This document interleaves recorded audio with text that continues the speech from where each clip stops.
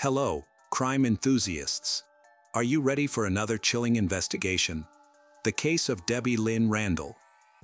Debbie Lynn Randall was born on August 21, 1962, in Marietta, Georgia, to a loving family with two older brothers. Her parents divorced when she was young. Her mother later married a man named Roy, who became Debbie's stepfather. The family lived in a small apartment building. Debbie was a cheerful and sociable child. On the evening of January 13, 1972, after dinner with her family, Debbie went to the laundromat to supervise the laundry. Debbie's home was just a short distance from the laundromat, so her mother wasn't overly concerned about her safety when she was sent to do the laundry. The original plan was for Debbie to go with her brother, but he was feeling unwell, so Debbie's mother sent her husband to pick up the laundry and Debbie went with her stepfather, holding a box of laundry detergent. At the laundromat, Roy put the clothes in two washing machines and left, leaving Debbie waiting for the cycle to finish. After the wash, Debbie had to walk home and ask someone to pick up her clean clothes because she couldn't carry them herself. However, when the laundry should have been finished and Debbie still hadn't returned, her mother began to feel uneasy. It was getting dark outside, so she and her husband decided to walk to the laundromat to look for Debbie, but she was nowhere to be found. The employee informed them that Debbie had left the laundromat some time ago and had not returned. The news worried her mother, who began searching the surrounding streets with Roy. As they walked, they discovered a suspicious scene. A short distance from the laundromat, in the parking lot next to a car, there was a spilled detergent. Since Debbie had brought a box of detergent with her, her mother suspected that it might be hers. Despite expanding their search to the entire parking lot and the surrounding area, they found no other sign of Debbie. Neighbors who knew the family joined in the search. Debbie's mother decided to call the police for help. The police investigated the parking lot and discovered their first clue: spilled laundry detergent just inches from a parked car, and on the car door, they found several clear fingerprints. The police found fresh fingerprints on the car that were located lower than the handle, which seemed unusual. They suspected that an unknown person might have grabbed the girl while touching the car at this spot. The officers collected the fingerprints and sent them to forensic experts for analysis. They also started searching for the car's owner to confirm whether the fingerprints belonged to them. With no other leads, the police began a thorough search of the area, looking for new clues or witnesses. The laundry worker reported that she did not see anything suspicious. Debbie had waited for the laundry to finish, then left the building with the detergent box. It is possible that she went home to ask someone to pick up her clothes. Police discovered the first key witness, 12-year-old Sandra, who said that as she and her friend walked to a laundromat to drop off dirty clothes, they saw a man grab a girl on the street, drag her to his car parked near the laundromat, and drive away quickly while she screamed for help. Sandra and her friend were lucky to avoid the man's car. Debbie screamed in a car, but he did not slow down. At the time, Sandra did not consider what she saw to be a kidnapping. She assumed the man was a family member who had come to pick Debbie up, possibly against her will. So Sandra did not report the incident to the authorities or tell any adults about it. After learning about Debbie's disappearance, Sandra provided essential details to investigators. She described the abductor's vehicle as a dark-colored, likely 1957 model pickup truck. She also described the man as young, white, with thick dark hair, wearing a white t-shirt, jeans, and black work boots. Another key witness, a girl who lived in the same building as Debbie, shared her observations. She saw a dark-colored pickup truck drive past the apartment building on the evening in question. The girl initially thought the driver of the car was her uncle, but when he stopped in front of her and looked at her, she realized it was someone else. She described the driver as a white man with medium-length dark hair and provided additional details about his appearance. She also reported that he parked his car near their building, next to the same car where a detergent spill would later be discovered. Another witness, a man who lived near the girl's home, reported that a dark-colored pickup truck, possibly a Dodge, almost hit him while he was driving to visit his wife in the hospital. The driver appeared to be in his 30s with dark hair, and the witness saw a girl in the car trying to escape while the driver held her with one arm. Based on these accounts, the police believed Debbie had been kidnapped. They circulated the suspect's vehicle to all patrol units and created a composite sketch of the driver based on descriptions from witnesses. Some officers searched for similar vehicles and checked their owners, while others conducted a wide-ranging search for the girl.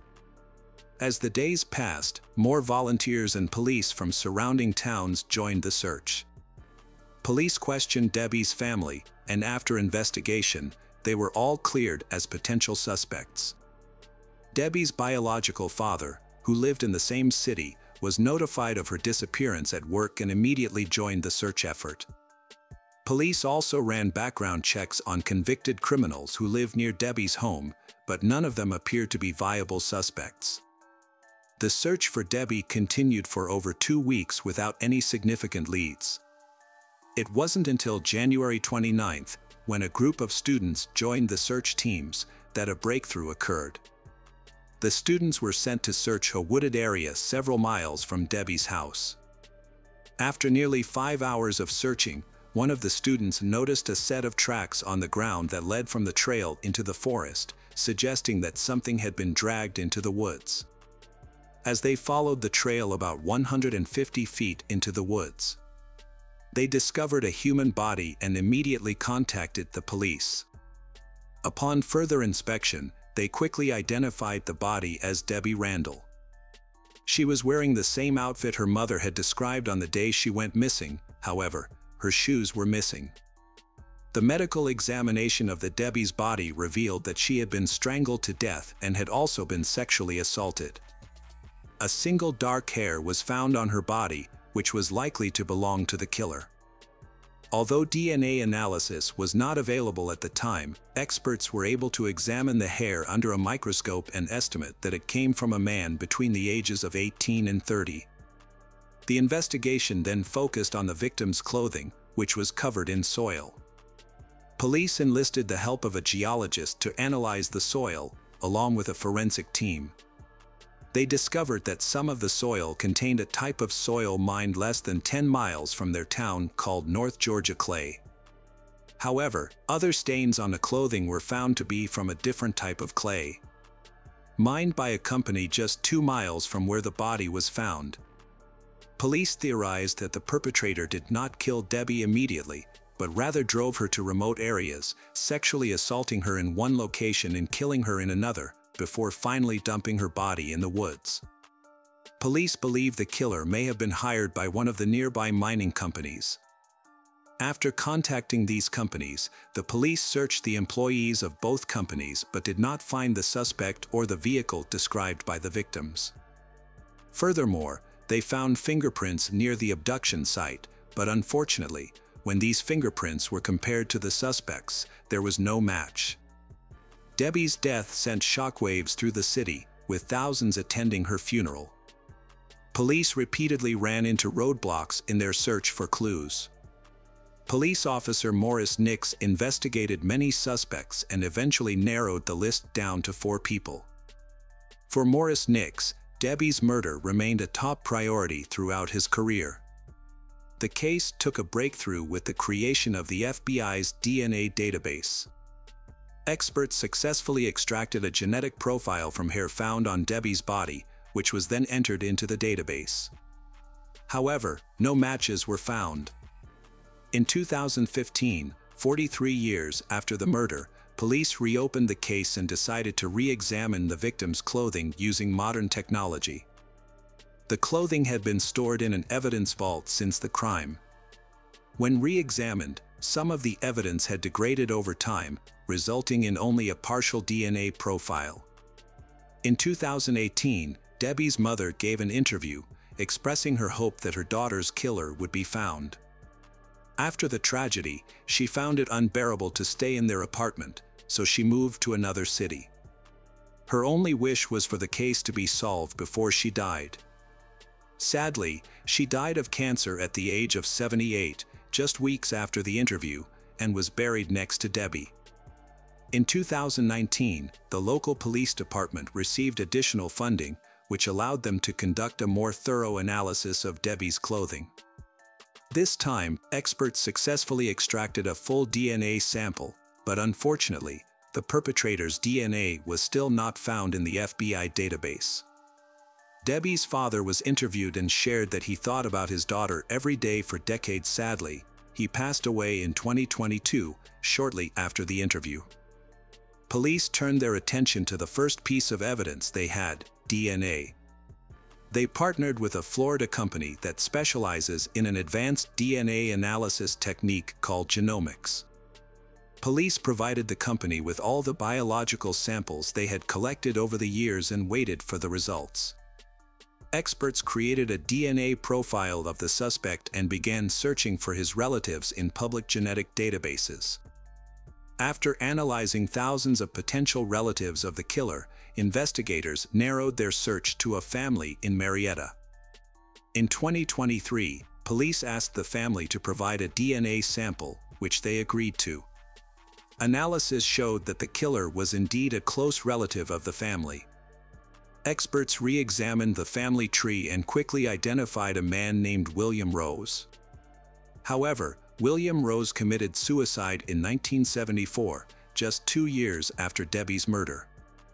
Police obtained a warrant to exhume William Rose's remains and took a sample of William Rose's DNA for analysis. 51 years after Debbie's murder, police finally identified William Rose as the killer. At the time of the murder, William Rose, 24, lived in the same building as Debbie's family, and he visited them frequently. The case has finally been solved. Debbie's brother, Melvin, is the only living relative.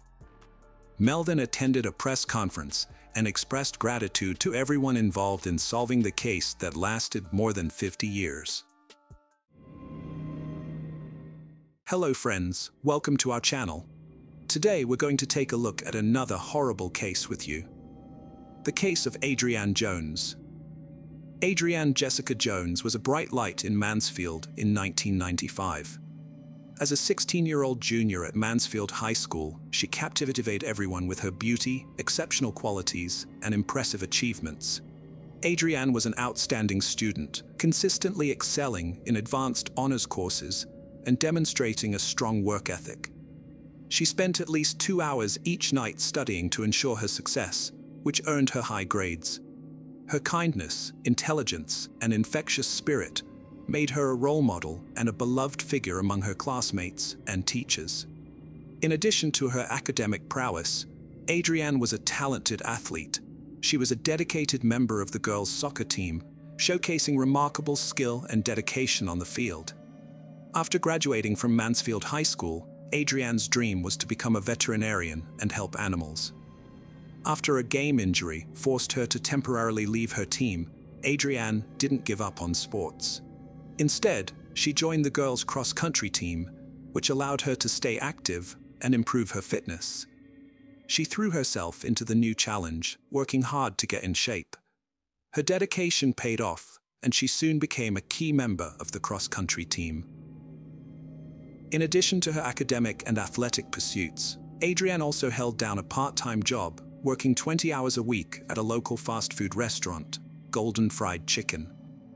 Despite her busy schedule, Adrienne enjoyed being the center of attention, particularly from teenage boys in Mansfield. Her friends would even describe her as a bit of a flirt. She took great care in her appearance, spending at least 2 hours each day on her makeup to ensure she looked perfect. Adrienne, like many teenagers, often tested the limits set by her parents. Despite her good nature, her parents were particularly protective of her due to the changing environment in Mansfield, where crime was on the rise. They implemented a strict 9 p.m. curfew on weekends to ensure her safety, requiring her to provide proof of her activities, such as ticket stubs, if she wanted to stay out later. To prevent her from sneaking out, her father also nailed her bedroom window shut. although Adrienne occasionally disobeyed her parents and left the house at night to meet her friends. On Sunday, December 3, 1995, she was given special permission to stay up late to talk to her boyfriend, Tracy Smith, who was out of town with his parents. During their phone conversation, Adrienne's mother overheard her mention that another call was coming in. When asked about the caller's identity, Adrienne said it was David from her cross-country team, who seemed upset about something. Adrienne's family started their day as usual the next morning, but her mother's concern grew when she heard Adrienne's alarm still going off in her bedroom. When she went to check on her, she discovered that Adrienne was missing, and her bed had not been slept in. Despite trying to stay calm, Adrienne's mother quickly became worried. She initially thought Adrienne might have gone for an early morning run, but this idea was quickly dismissed when she saw Adrienne's running shoes still on the floor. In the past, Adrienne had occasionally sneaked out at night to meet friends, but she had always returned home by morning, making her mother even more worried about her disappearance. Worried about Adrienne, her parents contacted the police. Unbeknownst to them, a shocking discovery was made on a farm several miles away. At around 7 a.m., on Seton Road in Grand Prairie, Texas, a man was on his way to check his mailbox when he noticed that the gate to his property had been knocked down. Curious, he entered his farm and was met with an unsettling scene. Initially, the man thought he was looking at roadkill, but as he got closer, he realized it was a lifeless teenage girl lying on the ground. The man immediately called the police, who arrived to find a disturbing sight. The teenager had been shot execution style, with 2 bullet wounds on her left cheek and forehead. In addition to these gunshot wounds, her head had suffered severe injuries. Moreover, her arms and legs were covered in scrapes and bruises, indicating that she had run through the farm's barbed wire gate. A teenager's violent murder sparked a desperate investigation. The fact that she was found in her nightclothes suggested she had been preparing for bed when her life was brutally cut short. The execution-style killing led police to consider possible links to gang violence or drugs. After discovering the body on the farm, the Grand Prairie Police immediately alerted all nearby agencies, sending out a detailed description of the victim, including her age, height, weight, and other physical characteristics. They hoped that another agency might recognize the description and make a connection to a missing person. It wasn't long before the Mansfield police got in touch with Grand Prairie officers, having made a match. The Mansfield police identified the murdered teenager as Adrienne Jones. With the victim identified, the police had the heartbreaking task of informing Adrienne's parents about her tragic death. When they broke the news to her mother, she was overcome with grief. In the small town of Mansfield, news of Adrienne's murder spread quickly through her high school, leaving her classmates and friends devastated. Classes were interrupted as the news traveled through the halls, and students tearfully consoled one another. The town was on high alert following the discovery of Adrienne's body in a field, with rumors and theories circulating about her death. One theory was that Adrienne was involved in drugs, while others suspected a serial killer might be living among them. Adrienne's parents cooperated with the police, providing information about the last time they saw their daughter. Her mother specifically mentioned a phone call Adrienne had with her boyfriend, Tracy, and another teenager, David, who joined the call while Adrienne was on the phone. After midnight on the night of Adrienne's murder, one of her younger brothers heard a car engine outside their house.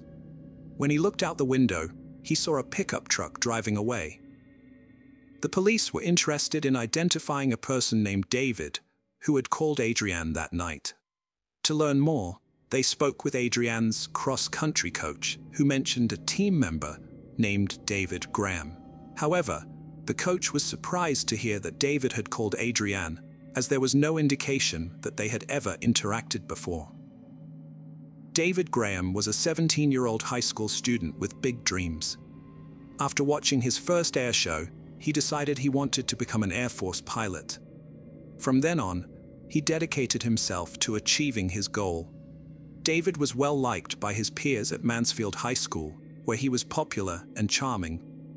Many girls were attracted to him, but he was in a relationship with Diane Zamora, a high school senior who shared his desire to enter the military.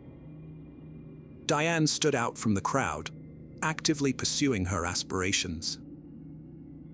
After Adrian's murder, the police interviewed David Graham, who acknowledged knowing her from their cross-country team, but claimed their relationship never went beyond friendship. When asked if he had contacted Adrienne on the night of her death, David denied it, saying he was home studying with his girlfriend, Diane Zamora. The police investigated David as a possible suspect, seeking information from Adrienne's friends to see if she had ever mentioned him. However, one of her closest friends, who was privy to Adrienne's secrets, said Adrienne had never discussed David with her. The police also checked Adrienne's phone book and found David's number was not listed, which further led them to believe he was not involved in her murder. As a result, they never administered a polygraph test to David and eventually cleared him as a suspect. The police investigated Adrienne's boyfriend, Tracy Smith, as a suspect in her murder. However, they cleared him after verifying his alibi, which placed him out of town with his family on the night of the murder. Tracy also passed a polygraph test, further supporting his innocence. During his police interview, Tracy suggested they investigate someone named Brian, whom Adrienne had mentioned was calling her on the night of her murder while they were on the phone. The police identified the Brian in question as Brian McMillian, a local teenager. Their investigation into Brian McMillian revealed that he used to work at a pharmacy near the restaurant where Adrienne used to work. Brian had developed an obsession with Adrienne and would often visit the restaurant to catch a glimpse of her. Eventually, Adrienne grew tired of his constant presence and began hiding in the back whenever she saw him coming. The police questioned Brian McMillian about the murder of Adrienne Jones. At first, he claimed to have no knowledge of her, but later admitted to knowing her. When asked if he had talked to her on the night of her murder, Brian said he didn't remember. He explained that he had been drinking that night due to feelings of depression and loneliness. The officers also asked Brian if he had visited Adrienne's house on the night of her murder, and he acknowledged that he might have done so. The police asked Brian's father if his son could take a lie detector test, but his father refused. 1 week later, the police raided Brian's house with guns, a decision made due to concerns that he might be armed. The police took this precaution to ensure everyone's safety, including their own. After Brian was arrested for Adrienne's murder, many people came forward to show their support for him. Brian's friends said he was a gentle and non-violent person. His father also confirmed that Brian was at home all night when Adrienne was killed and didn't leave. Despite this, Brian was held in jail for 3 weeks, missing Christmas and New Year's, while the investigation and legal proceedings continued. During this time, the district attorney's office asked Brian to take a polygraph test, which he passed successfully.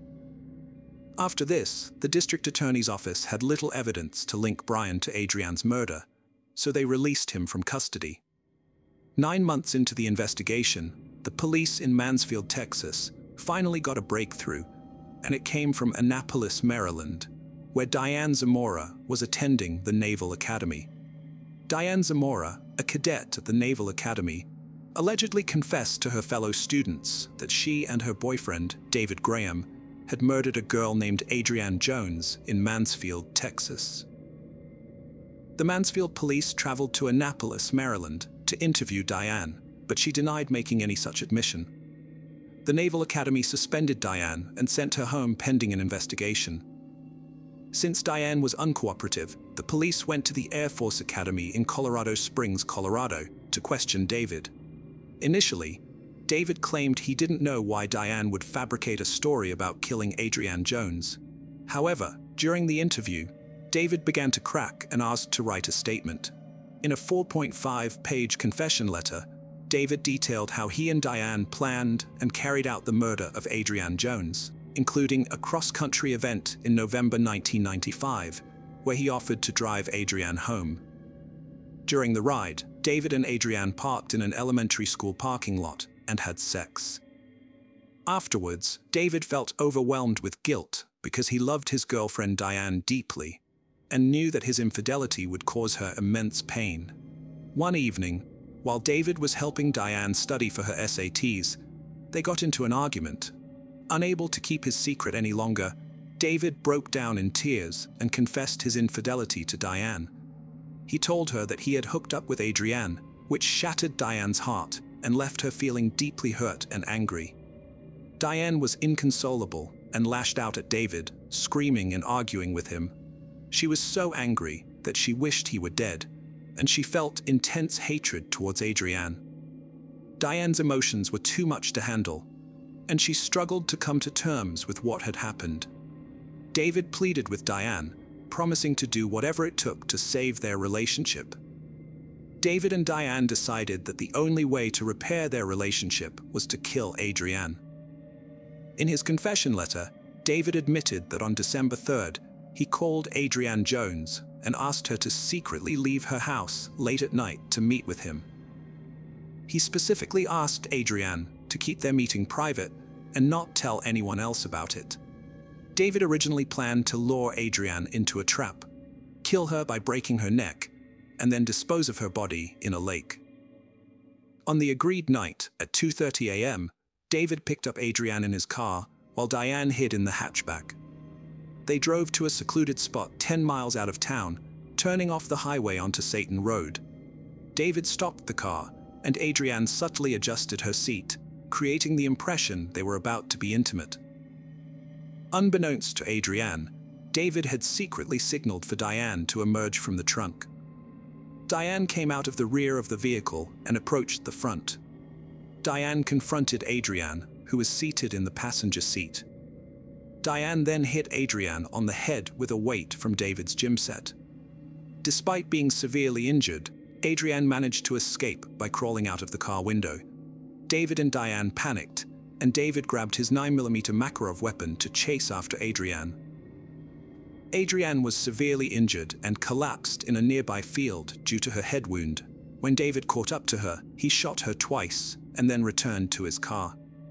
After Adrienne died, David and his accomplice Diane exchanged "I love you" as their first words to each other. The police later questioned Diane, who had a statement prepared to confess her involvement.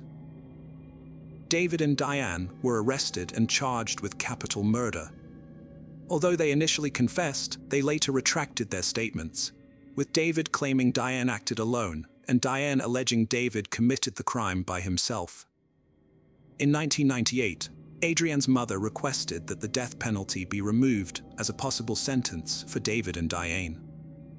Diane's trial began in February 1998.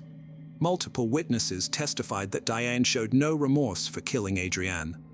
The jury found Diane guilty of capital murder, resulting in an automatic life imprisonment sentence, with the possibility of parole in 40 years. David Graham was convicted of murdering Adrienne Jones and received a life sentence, with the possibility of parole in 40 years. Hello friends, welcome to our channel. Today, we're going to take a look at another horrible case with you. The case of Cody Johnson. At the age of 23, Cody was looking for a long-term partner. He confided in his friends about his desire to marry a woman who shared his values, specifically someone from a religious background. On Halloween 2011, he met Jordan, who would eventually become a pivotal figure in his life. Born in August 1991, Jordan grew up in Kalispell in a deeply religious family. She attended the Faith Baptist Church, where she worked with children and families, and her ultimate goal was to become a stay-at-home mother. When Cody and Jordan first met on Halloween, they quickly formed a connection. Although initially shy, Jordan opened up to Cody about her dreams of starting a family and her love for nature. Cody was smitten, but Jordan, who was only 20 at the time, was not ready for a serious relationship. They went on a few casual dates, but maintained a platonic relationship. However, Cody's feelings for Jordan only intensified, and he made a concerted effort to win her over. He joined her church, First Baptist, and began to socialize with her friends and community. Before long, their friendship blossomed into something more. Cody and Jordan officially started dating in November 2011, and Cody became completely enamored with her, wanting to spend all his time with her. Cody was convinced he wanted to marry Jordan just weeks into their relationship, despite her desire to remain chaste until marriage. Those close to they noticed Jordan didn't seem as invested in Cody as he was in her. While some attributed this to her shy nature, others were concerned about the imbalance in their relationship. They rarely showed affection in public, didn't hold hands, and didn't flirt. So, when Cody proposed in December 2012, many of Jordan's friends were surprised she accepted. They thought she wasn't ready for marriage after just a year of dating, but they were happy for her. Jordan eagerly shared her engagement ring on Instagram, captioning the post, "He proposed. Best early Christmas present ever." The wedding was set for June 29, 2013, and planning began immediately. Cody was heavily involved, along with Jordan's best friend and matron of honor, Kimberly Martinez. However, it was Jordan who seemed most enthusiastic about the wedding planning, even going so far as to perform a song with custom-written lyrics by Elizabeth Shee, which would later seem eerily prophetic. When someone, including Kimberly, brought up the idea of actually being married to Cody, Jordan's mood would quickly deteriorate. She repeatedly questioned Kimberly, her matron of honor, about whether she was making the right decision. On her wedding day, Jordan's true feelings about the marriage were evident. She was anxious and avoided eye contact with Cody, frequently looking down. Despite regaining her composure for the wedding photos and first dance, Jordan's unease persisted. The morning after the wedding, Jordan confided in a friend via text from their honeymoon hotel room. She revealed that she had not consummated the marriage and had rejected Cody's advances, not only on their wedding night, but for the next 6 nights as well. Jordan was anxious about Cody's expectations and didn't want to be intimate. She planned to use the excuse that her period had started, hoping it would work, as she feared being forced into something would cause her to panic. Jordan had an intense fear of sex due to her faith and reservations about Cody, causing her to feel anxious about intimacy with him.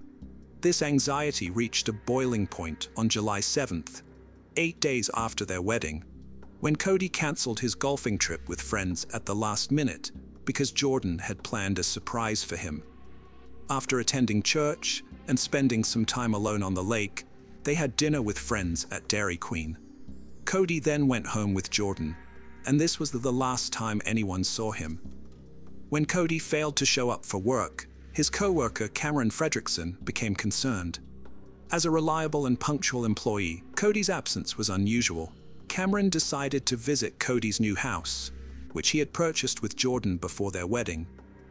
After knocking with no response, Cameron let himself in and searched the house for any clues about their disappearance. However, he found nothing. Cameron's concern turned to fear when he discovered Cody's phone in the garage. It was unusual for Cody to be without his phone, and this sparked grave concerns. After making several calls, Cameron learned that no one had seen Cody since dinner at Dairy Queen at 8:30. He immediately went to the police station to file a missing persons report, and the authorities took the case seriously from the start. Officer Chaz Zimmerman, one of the first to question Cameron, was struck by his distress. Zimmerman found it odd that Cameron's boss, not his wife Kimberly, reported him missing.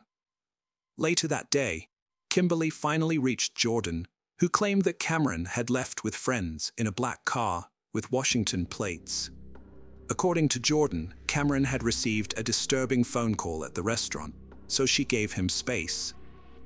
However, that night, Kimberly retrieved her phone charger from their car and discovered a text from Cody.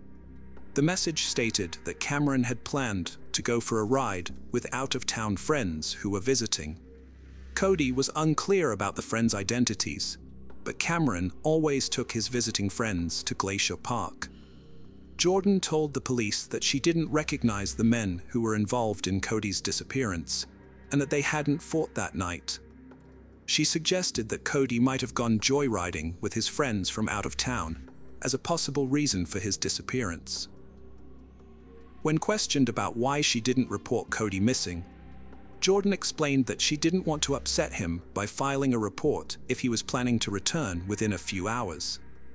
However, as the hours turned into days, Cody's friends and family gathered at the family home, expressing confusion over his sudden disappearance. It didn't seem like something Cody would do, leaving his wife without a word. Jordan maintained her story until Kimberly confronted her about it. As the conversation continued, Jordan became increasingly uncomfortable. Eventually, she became so agitated that she threw her wedding ring across the room. While some thought this was just her unusual way of coping with the situation, Kimberly was convinced that Jordan was hiding something. The next day, she returned home and called her friend. Meanwhile, Jordan was summoned to the police station, where she was confronted by officers about the inconsistencies in her story. One of the officers said, "Jordan, I've gathered information that contradicts what you're telling me. I've spoken to several people, and it's crucial that I know you're being honest." Jordan responded, "I understand, and I think there's more to the story." Around the same time, Sher Johnson met with the police, armed with Cody's phone records from the day he vanished. She was worried about her son and hoped that the mysterious man Cody had called could provide some clues about his disappearance. However, it turned out that the mysterious caller was simply a friend returning a tool to Cody. The police quickly ruled him out as a suspect because he had a solid alibi. His wife was in labor at the time of Cody's disappearance. With all other leads exhausted, the police refocused their attention on Jordan. It was clear that she was hiding something, but her story didn't quite add up. On July 10th, a crucial breakthrough emerged in the case. An unexpected email arrived from Carmen Tony 607, claiming that Cody was dead and there was no need to continue searching. The message read, "Hello, Jordan. My name is Tony. There is no bother looking for Cody anymore. He is gone." Jordan showed the email to Hannah, remaining expressionless as he relayed the news. According to the email, Cody had supposedly died after falling off a cliff in Glacier National Park while with unknown companions. Hannah was devastated upon reading the message and urged Jordan to report it to the police immediately. Hannah recalled her reaction. "I was freaking out, asking what was going on. I read the email and it said Cody was gone." Jordan didn't show any emotion, didn't even cry. She just handed me the email and I started shaking. I told her to go to the police, and she did, but I was rushing her, saying, "Go, move, what are you doing?" Detective Corey Clark was frustrated that the investigation was ongoing, and an anonymous email hadn't provided the closure they needed. In fact, the email seemed suspiciously convenient, at providing the exact information they'd been searching for and advising them to call off the search. What bothered Clark more than the email's content was Jordan's reaction, or lack thereof. She seemed completely unfazed by the news, which implied her husband's death. Jordan's behavior became even more peculiar when she organized a trip to Glacier National Park with her friends and family to search for Cody. According to Hannah, Jordan was strangely chipper during the entire drive to the park, waving her hand out the window as they went. Despite finding nothing on the first day, they resumed their search on the second day, and it was then that Jordan suddenly claimed to have found Cody's body. Her announcement was met with skepticism. "I think he's down there," she said, leaving Clark wondering why on earth Cody would be in that location. It's baffling that someone would do such a thing. This wall serves a purpose, after all. The autopsy revealed that the victim's head and arms suffered the most damage from the fall. Cody's loved ones were heartbroken over his death, but Jordan felt a sense of relief, according to Hannah. Now that a body had been found, the authorities would finally close the case. However, there was still a major issue. the police had no idea who man Tony 607 was. When Jordan was first questioned about the mysterious message, she directed the police to Tony Stallcup, a fellow car enthusiast and acquaintance of Cody's. Although Tony hadn't seen Cody in several months, he was so worried about him that he gave the police full access to his accounts. The police were unable to find the email address they were looking for, and Jordan and Cody's phone records did not provide much information. As a result, they had to contact Google to obtain the IP address associated with Carmen Tony 607. While waiting for this information, the police re-interviewed Cody's family and friends. During these interviews, Kimberly finally shared with the police Jordan's fragile mental state leading up to her marriage to Cody. She had expressed doubts and fears about marrying him, asking Kimberly multiple times if she should go through with the wedding. Jordan confided in Kimberly about her horror and fear of having sex with Cody, even regretting that Ed had married him and wishing she could undo everything.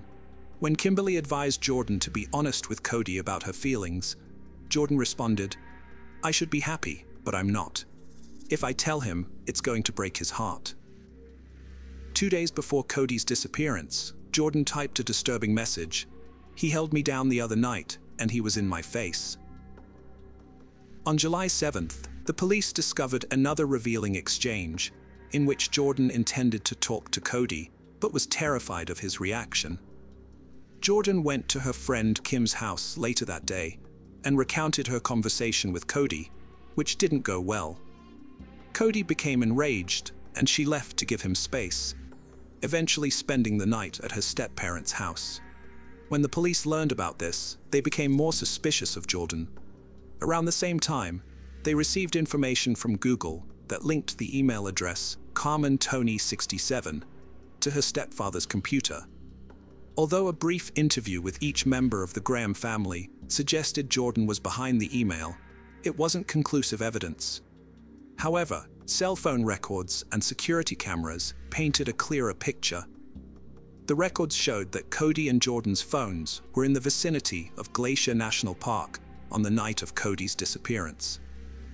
Security cameras even captured them entering the park at 9:17 p.m. Despite Jordan's initial denial of being with Cody that night, the evidence suggested otherwise. On July 18, 2013, the police brought Jordan in for questioning and presented her with the evidence.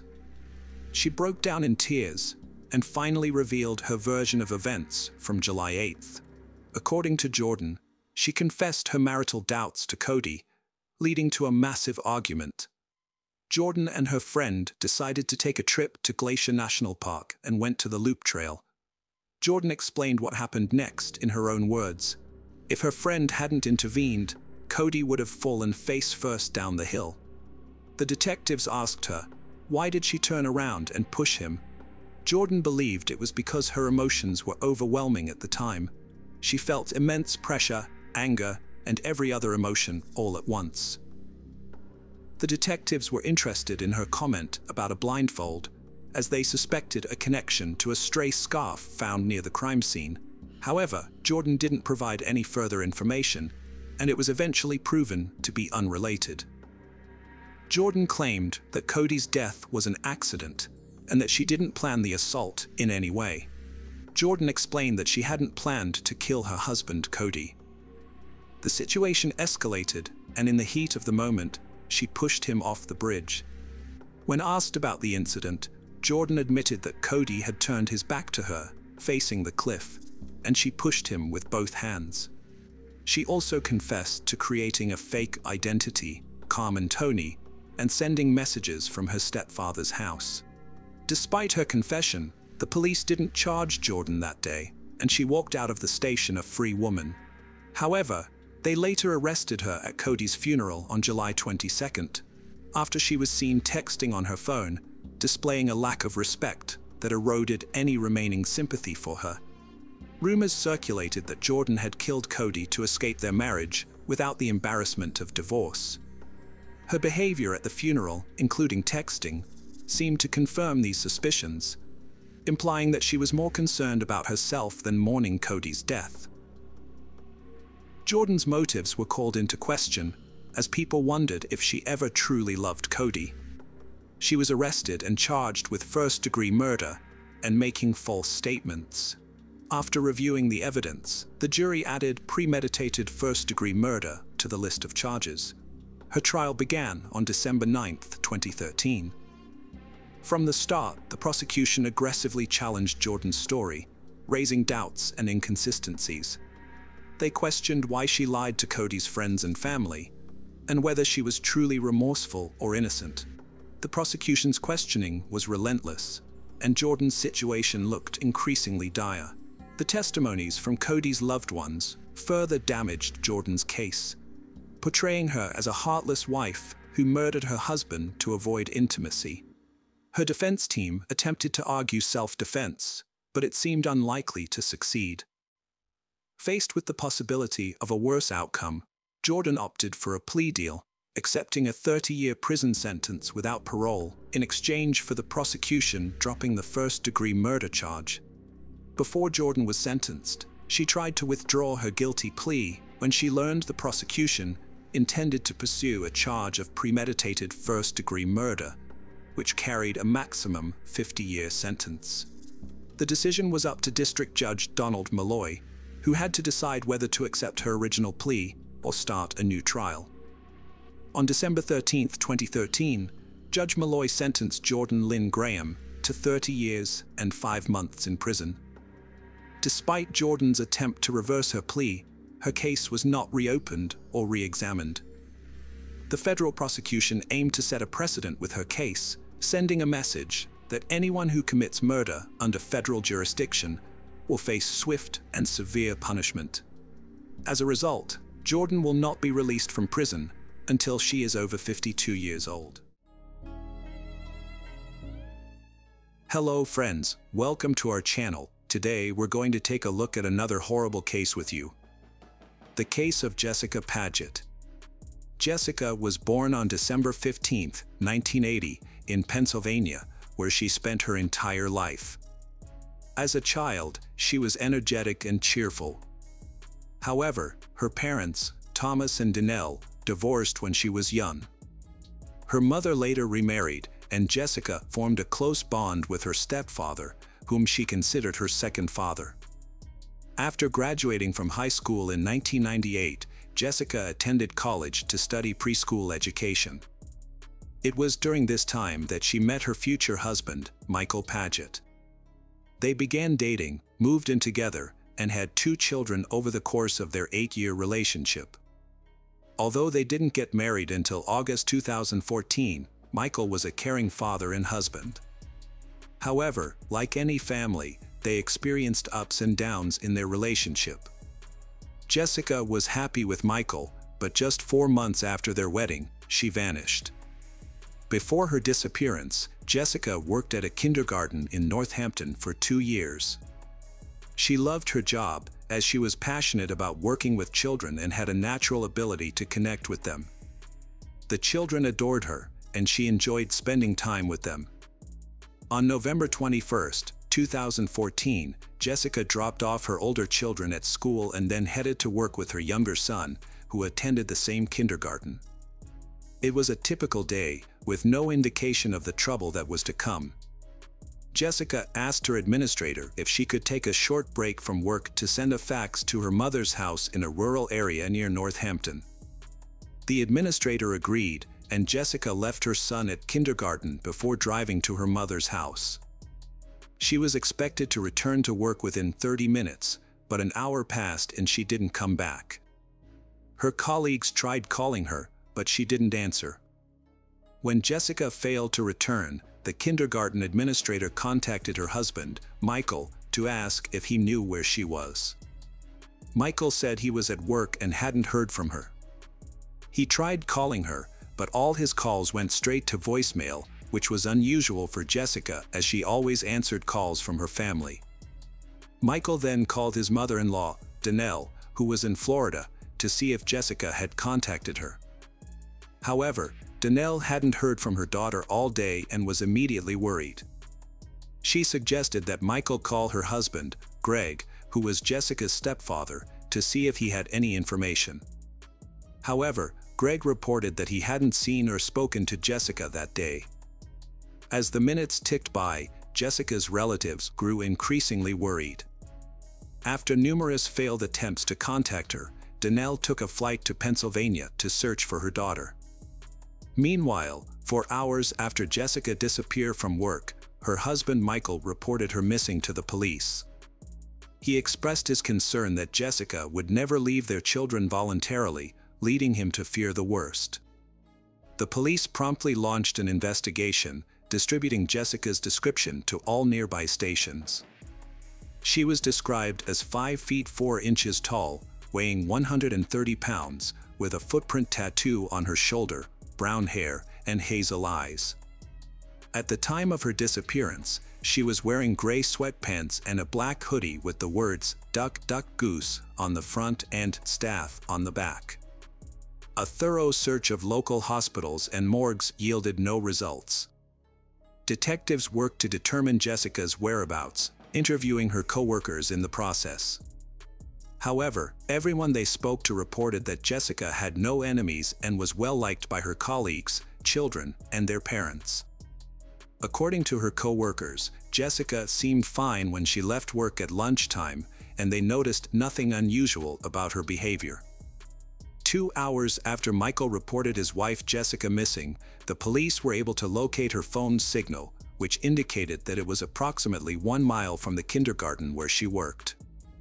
Although the data was not entirely accurate due to inherent location determination errors, it provided a general area for the police to focus their search. However, by the time they began searching, it was already nighttime. The police found Jessica's car, a white Subaru Outback, in a nearby parking lot. The vehicle was unlocked and empty, with her purse, documents, and bank cards still inside. The keys were in the ignition, and her phone was on the passenger seat next to her purse. There were no signs of a crime in the car, leaving the police with several unanswered questions. Where was Jessica, and what had caused her to abandon her car and valuables so close to her workplace? To answer these questions, the police sought CCTV footage. A camera on the back wall of a store across the street had captured the area where Jessica's car was found. After reviewing the footage with the store manager, the police saw Jessica driving into the parking lot at around 1 p.m. She got out of the car and stood by the driver's door for a short time before leaving and not returning. The investigators were baffled by Jessica's disappearance, as she had left behind her documents, phone, and keys. It was unclear whether she had intentionally gone into hiding. Surveillance footage showed Jessica walking between 2 buildings towards another parking lot, where she vanished from view due to the lack of cameras. To get a better look at the footage, the investigators made a copy of the video to review on a larger screen at the police station. The Northampton Police Department, being a small force, enlisted the help of the Pennsylvania State Police to coordinate a search effort. Flyers with Jessica's photo were distributed throughout Northampton and surrounding cities, as well as shared on social media and through local news outlets. State police detectives began reconstructing the events leading up to Jessica's disappearance. They started by re-interviewing the kindergarten staff, who revealed that Jessica had left work to send a fax from her mother's house. The detectives then visited the house, which was approximately 4 miles from the kindergarten, in search of answers. The detectives met with Donnell and her husband Greg at the scene and learned that Jessica had keys to their home and could visit at any time. On the day of her disappearance, both Donnell and Greg had been out, Donnell in Florida and Greg elsewhere, which left uncertainty about Jessica's activities at the house. They also checked Greg's fax machine for records of usage, but found that the device was faulty, which didn't provide any clear information. Jessica might have used another fax machine, but it still didn't explain why she had left her belongings in her car. The detectives decided to speak with Jessica's husband Michael, as husbands are often suspects in such cases. To confirm Michael's story that he was the first to leave the house on the day Jessica disappeared, detectives investigated his claim. It was a possibility they couldn't rule out, as statistically, a significant number of disappearances involve a partner. As they continued the investigation, the police arranged a search party, and local media alerted the public about Jessica's disappearance. Anyone with information was asked to come forward. By this point, 48 hours had passed, but no new leads emerged on Jessica's journey to her mother's house. To aid in their investigation, detectives scoured the route to her mother's house for surveillance cameras. One key location, an Exxon gas station adjacent to the main road leading to the mother's residence, had multiple cameras installed. Given the fact that this gas station was strategically situated on Jessica's stated route, the police logically inferred that if Jessica drove in the direction she said, she would be captured on camera. A review of the recording showed that her car was, indeed, captured driving by at approximately 12:56 p.m. From there, the journey to her mother's house took just a few minutes, suggesting Jessica would need to make the short trip back in order to utilize a functional fax machine, which wasn't operational at her mother's home. While fast-forwarding the tape to find a shot of the vehicle's potential return, detectives made a perplexing observation. The footage shows Jessica's white car speeding through a gas station just 14 minutes later. Notably, the car took a peculiar route, turning towards the gas station and continuing onto the other side without stopping, before heading towards the city center, where the car was later abandoned in a parking lot. Given her rapid pace, the likely reason for this unusual detour was a red traffic light at the intersection, which Jessica may have attempted to avoid by cutting through the gas station. From there, she drove onto a different road where the light was green and eventually left her car in the parking lot, where a police officer discovered it later. However, a surprising detail emerged upon closer inspection of the footage. Jessica, who was 5 feet 4 inches tall and 130 pounds, appeared to be much shorter and lighter than the person seen exiting her car. Measuring against the known height of the car, experts estimated that this person stood between 5 feet 11 inches and 6 feet 3 inches tall. Moreover, during their examination of the abandoned car, the police noticed that the driver's seat was pushed forward, which would make it uncomfortable for someone taller than 5 feet 11 inches to operate the vehicle comfortably. The police initially found it suspicious that the driver's seat was positioned for someone of Jessica's height. However, after reviewing the footage, they discovered that the person who got out of the car had adjusted the seat to its most forward position, attempting to make it seem like Jessica was driving. But this raised another question: who was the tall person seen in the footage? Michael, he, stood at around 6 feet tall. The police brought him in for questioning, and he denied any involvement in his wife's disappearance, claiming he was at work when the kindergarten staff called him. Detectives verified his alibi by interviewing his colleagues and tracking the geolocation of his phone on the day of Jessica's disappearance. The evidence confirmed that Michael was indeed at work at the time, which meant the person in the footage was not him. For days had passed since Jessica's disappearance, and her children were struggling to cope with the stress and uncertainty. Despite the ongoing search efforts, no leads had been found. Investigators re-examined the footage of someone exiting Jessica's car, but the person's identity remained a mystery.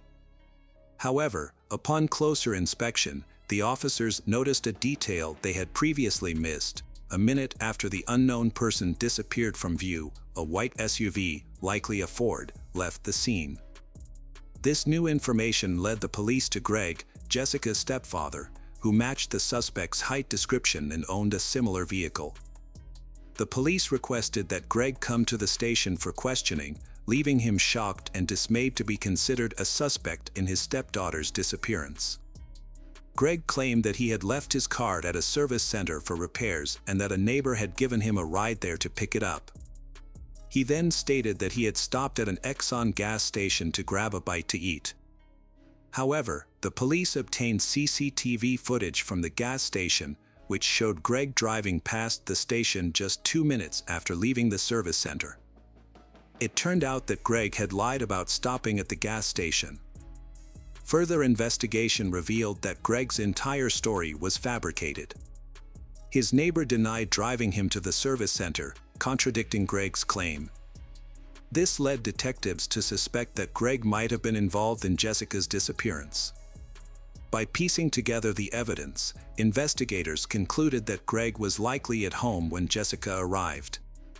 It's possible that something happened, and Greg drove Jessica's car to a parking lot in the city center. The police searched Greg's house, where they found evidence that contradicted his alibi. The fax machine, which Greg claimed was not working, was found to be functional, and its usage history showed that Jessica had indeed sent a fax from the house on the day of her disappearance. Furthermore, a trash can in the basement contained napkins with bloodstains, and Greg's shoes, which were found in a dumpster on the street, had dried blood on them. Donnell reported to the police that Greg had requested an early trash pickup the day before, which seemed unusual at the time, especially since the trash can wasn't full. In hindsight, this could be how Greg disposed of evidence related to cleaning products and rags used in the house. During a second interrogation, the police confronted Greg, stating that they knew his previous statements were false and that they had found evidence in his home. They also informed him that they were aware Jessica had been at his house on the day she disappeared.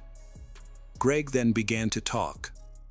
Greg claimed that when he returned home on the afternoon of November 21st, he found Jessica's car in the driveway and bloodstains on the carpet. He alleged that Jessica was already dead when he arrived and that he panicked, fearing no one would believe him. He supposedly drove Jessica's car to a city center parking lot and then returned home. Greg also stated that Jessica had outstanding debts, which he claimed led to her death.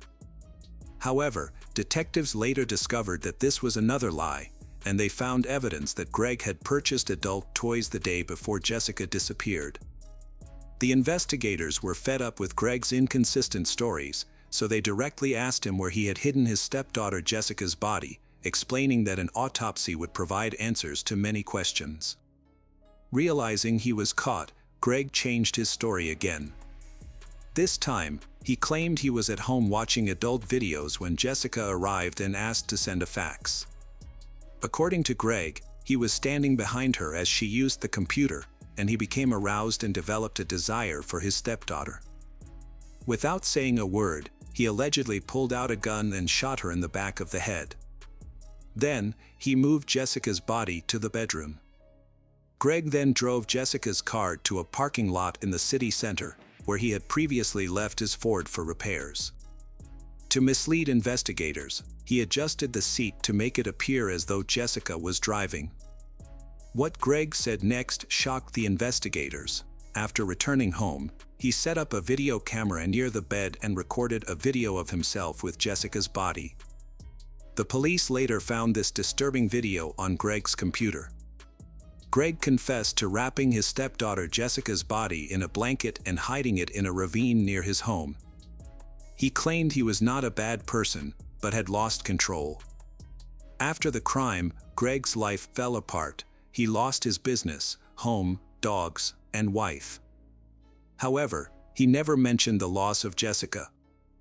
Jessica's mother, Donnell, was shocked to discover that her daughter was dead and that her husband was responsible. The authorities announced Jessica's death, stating that she was a victim of homicide. The district attorney, John Morganelli, expressed skepticism about Greg's version of events, but believed there was a sexual motive behind the crime. The prosecutor's office examined the evidence to determine if Greg had planned the attack. Jessica's family released a statement thanking law enforcement, the media, and the public for their efforts. They described Jessica as a beautiful and vibrant young woman who was loved by her family and friends, and stated that her loss made the world a darker place. Gregory Gregg, 53, was charged with the murder of Jessica Padette. Initially, investigators suspected that Greg had tried to persuade Jessica into a romantic encounter, but when she refused, he killed her to avoid exposure. However, this theory was difficult to prove due to the lack of defensive wounds on Jessica's body. She died from a single wound to the back of her head, which corroborated Greg's testimony. Under Pennsylvania law, Greg could have faced the death penalty, but since Jessica was already dead when he committed the second part of the crime, the prosecution could not pursue the death penalty. An examination of Greg and Jessica's computers and phones revealed no evidence of a relationship beyond that of stepfather and stepdaughter. The trial began in 2015. District Attorney John Morganelli noted that Greg's lawyer, John McMahon Jr., failed to submit the results of a mental health evaluation for Greg. McMahon claimed that he had Greg evaluated for a possible insanity defense, but the evaluation found that Greg did not have a diminished mental capacity, so McMahon did not use it in the trial. During the trial, the jury was forced to watch a disturbing 6-minute video that Greg had recorded, which showed him committing heinous crimes using adult toys he had purchased the day before.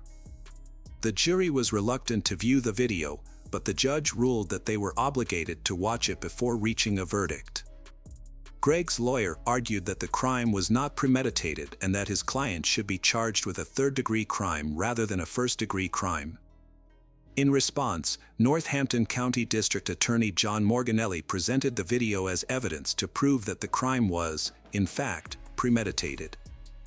Morganelli explained that this was necessary to convince the jurors of Greg's guilt, despite the disturbing nature of the footage. The jury delivered a unanimous verdict in just 6 minutes, finding Gregory Gregg guilty of taking Jessica's life and desecrating her body. As a result, the court sentenced him to life imprisonment without the possibility of parole.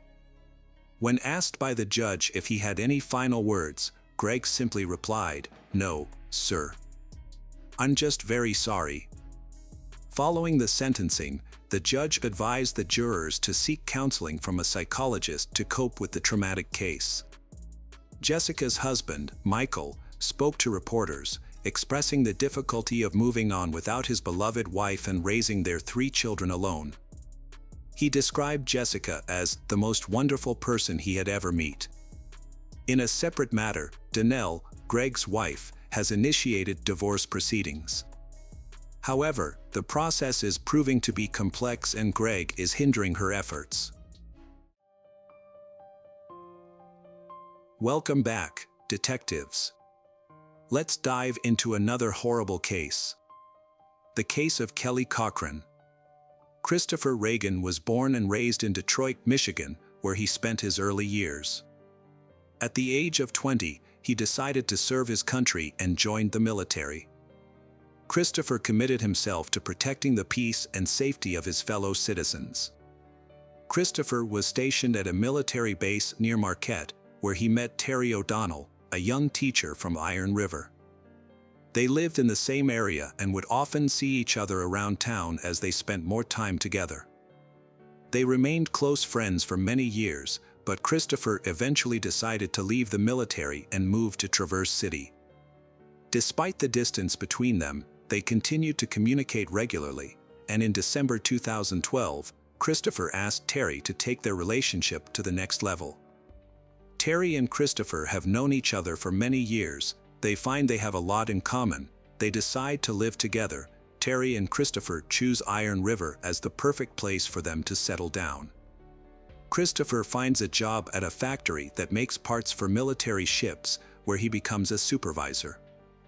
However, after 2 years of living together, problems began to arise in their relationship. Unfortunately, they didn't make an effort to work through their issues, and it became clear that their relationship was coming to an end. Eventually, they made the difficult decision to go their separate ways. Despite the breakup, they were able to part on good terms and remain friends. After breaking up with Terry, Christopher realized that he couldn't live in her house anymore, so he decided to rent his own house. He felt that the town he lived in was too small, and he wanted a more dynamic city. Christopher began applying for jobs in various locations, sending out his resume in search of a new job. In October 2014, Christopher found a job in Asheville, North Carolina. As Christopher settled into his new life in Asheville, he contacted Terry on October 14th, telling her that he would be taking the day off tomorrow and looking forward to meeting Terry for a walk. However, On October 15th, Christopher did not contact Terry as planned. Terry became worried and tried calling him for several days, but he did not answer. She even contacted their mutual friends. 10 days after Christopher went missing, Terry filed a police report. The police accepted the report and told Terry that Christopher had probably moved to a new job in North Carolina and that he had started a new life and wanted to contact old friends. To avoid speculation, investigators conducted a thorough investigation. They identified Christopher's new workplace and contacted an employee to gather information. However, surprisingly, they found out that Christopher had not shown up to work in 10 days. The police then suspected that he might have been involved in an accident, given his frequent solo outdoor trips. The search for Christopher led investigators to the local woods, where he was known to frequent. Trained search dogs were brought in to aid in the effort. But no signs of Christopher were found. Terry, concerned that Christopher may have been injured or in an accident, suggested searching his former apartment. The investigators agreed and visited the apartment, where they were met with a scene of disarray. Clothes and belongings were scattered across the floor, and closets were left open. Initially, they thought that Christopher might have simply been messy, but Terry disputed this, stating that Christopher was typically neat and organized. The detectives started to suspect a connection between the recent events and the crime. After investigating Christopher's home, they decided to expand their search. A thorough search of the neighborhood led them to find Christopher's car 8 miles outside Iron River, near the city limits. The police found it unusual that the car was left there, suggesting it might have been abandoned unintentionally. After forcing open a door, they searched the interior and found nothing suspicious, only ordinary clothing. However, one of the officers noticed a small yellow piece of paper on the front passenger seat with a detailed route written on it. They decided to follow the route to see where it led. Although the paper did not specify an exact address, the directions were clear. According to Terry, Christopher, although familiar with the city of Iron River, did not know the local street names, so he wrote down the directions using landmarks such as bus stops and gas stations. Terry deduced from the detailed notes that this was Christopher's first time visiting the location. The detectives followed the route outlined on the paper, which led them to a nearby town and a specific house mentioned in Christopher's notes. When they arrived, they knocked on the door to gather information in Christopher's connection to the location. A man named Jason Cochran answered the door, and his wife Kelly was there. The police explained that they were investigating Christopher's disappearance and had found a lead pointing to this address. Terry, who worked with Christopher at the same factory, revealed that they were co-workers. She had tried to contact Christopher via text message in mid-October but had not received a response. Investigators found a note in Christopher's car that showed the route to Jason's house. Although confused, Jason and Kelly agreed to cooperate with the investigation. After a short interrogation without any further clues, the detectives left Jason Cochran's house. Detectives then interviewed Christopher's co-workers at the factory. A supervisor shared that Christopher had been having an affair with Kelly Cochran, which was an open secret among employees. This revelation sparked interest, leading investigators to re-question the Jason and Kelly. During re-interrogation, Kelly confessed to her relationship with Christopher. However, she claimed that she could not reveal this information earlier because her husband Jason was present. According to Kelly, Jason agreed to her affair. However, Christopher's colleagues disputed Kelly's story. They claimed that Jason did not approve of Kelly's affair. When Jason was later brought in for questioning, he completely denied approving of Kelly's affair. His strong objection to Kelly's infidelity aroused suspicion and made him a suspect. The investigation into Christopher's disappearance was ongoing, but the lack of concrete evidence made it impossible to determine whether Kelly was involved. As a result, Kelly and Jason were released from the police station. The case remained unsolved for 5 months. In March 2015, a new investigator, Detective Jeremy Ogden from the Hobart Police Department, took over the case. Jeremy Ogden began by thoroughly examining the Jason Cochran family's background. Kelly and Jason had met in high school and started living together soon after graduation. They had distinct personalities. Kelly was outgoing, sociable, and talkative, while Jason was quiet and reserved. He rarely initiated conversations, only responding to questions asked of him. Despite their differences, they decided to get married. After the wedding, they started a business together, providing swimming pool maintenance services. The business was modest, but it provided a decent income for they. Jason handled most of the pool maintenance work, but the constant stress and physical strain took a toll on his health. He began to experience back problems and felt increasingly heavier every day. Eventually, he realized he could no longer continue running the business. Kelly then took over the responsibilities of running the business, hoping that Jason would soon recover and return to his duties. However, his condition continued to worsen, and medical treatments were not providing the desired relief. Kelly searched for alternative ways to help her husband recover. During her search, Kelly discovered a plant that offered hope for Jason's recovery. However, the plant was banned in their home state, making it inaccessible to them. To access the treatment, Kelly and Jason decided to relocate to Michigan, specifically Iron River Township, in 2014. Jason consulted his doctor and received a prescription for pain medication. Around the same time, in early 2014, Jason's wife, Kelly Cochran, started working at a factory that manufactured parts for U.S. warships. Kelly and Jason moved to the area. Kelly and Jason worked at the same factory where Christopher Reagan worked. Christopher and Kelly found common topics of conversation and over time became close friends. This friendship was especially important to Christopher. After gathering evidence, prosecutors presented their case to a Michigan judge to obtain a search warrant for Kelly and Jason's home.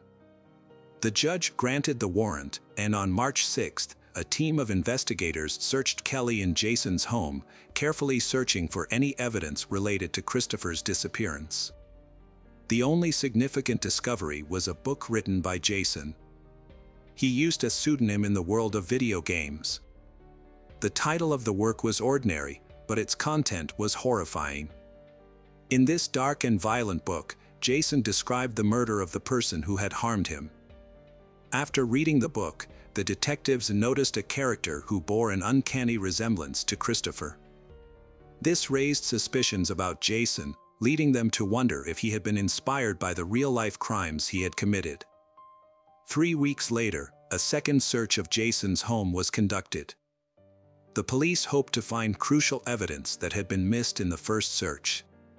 However, when they arrived at the Jason's home, they found it empty, with no cars in sight. Repeated attempts to knock on the door went unanswered. It was later discovered that Kelly and Jason had fled the state shortly after the initial search, moving to Indiana. Their sudden departure left investigators concerned. Michigan police, needing a DNA sample, asked Indiana police for help. Indiana police went to Jason's new home, where they had just moved. The investigation into Christopher Reagan's disappearance ran out of clues. Time passed, and on February 22, 2016, Hobart, Indiana, police received a frantic call from Kelly Cochran, who tried to explain that her husband, Jason, was not breathing. When paramedics arrived, Kelly was in a panic. It was clear that Jason was beyond saving. He was sitting in a chair, his face burning like fire, as if he had overheated. The doctors officially confirmed Jason's death. His body was then sent for a thorough forensic examination. Meanwhile, Kelly was handed over to a police patrol and taken to relatives who lived nearby.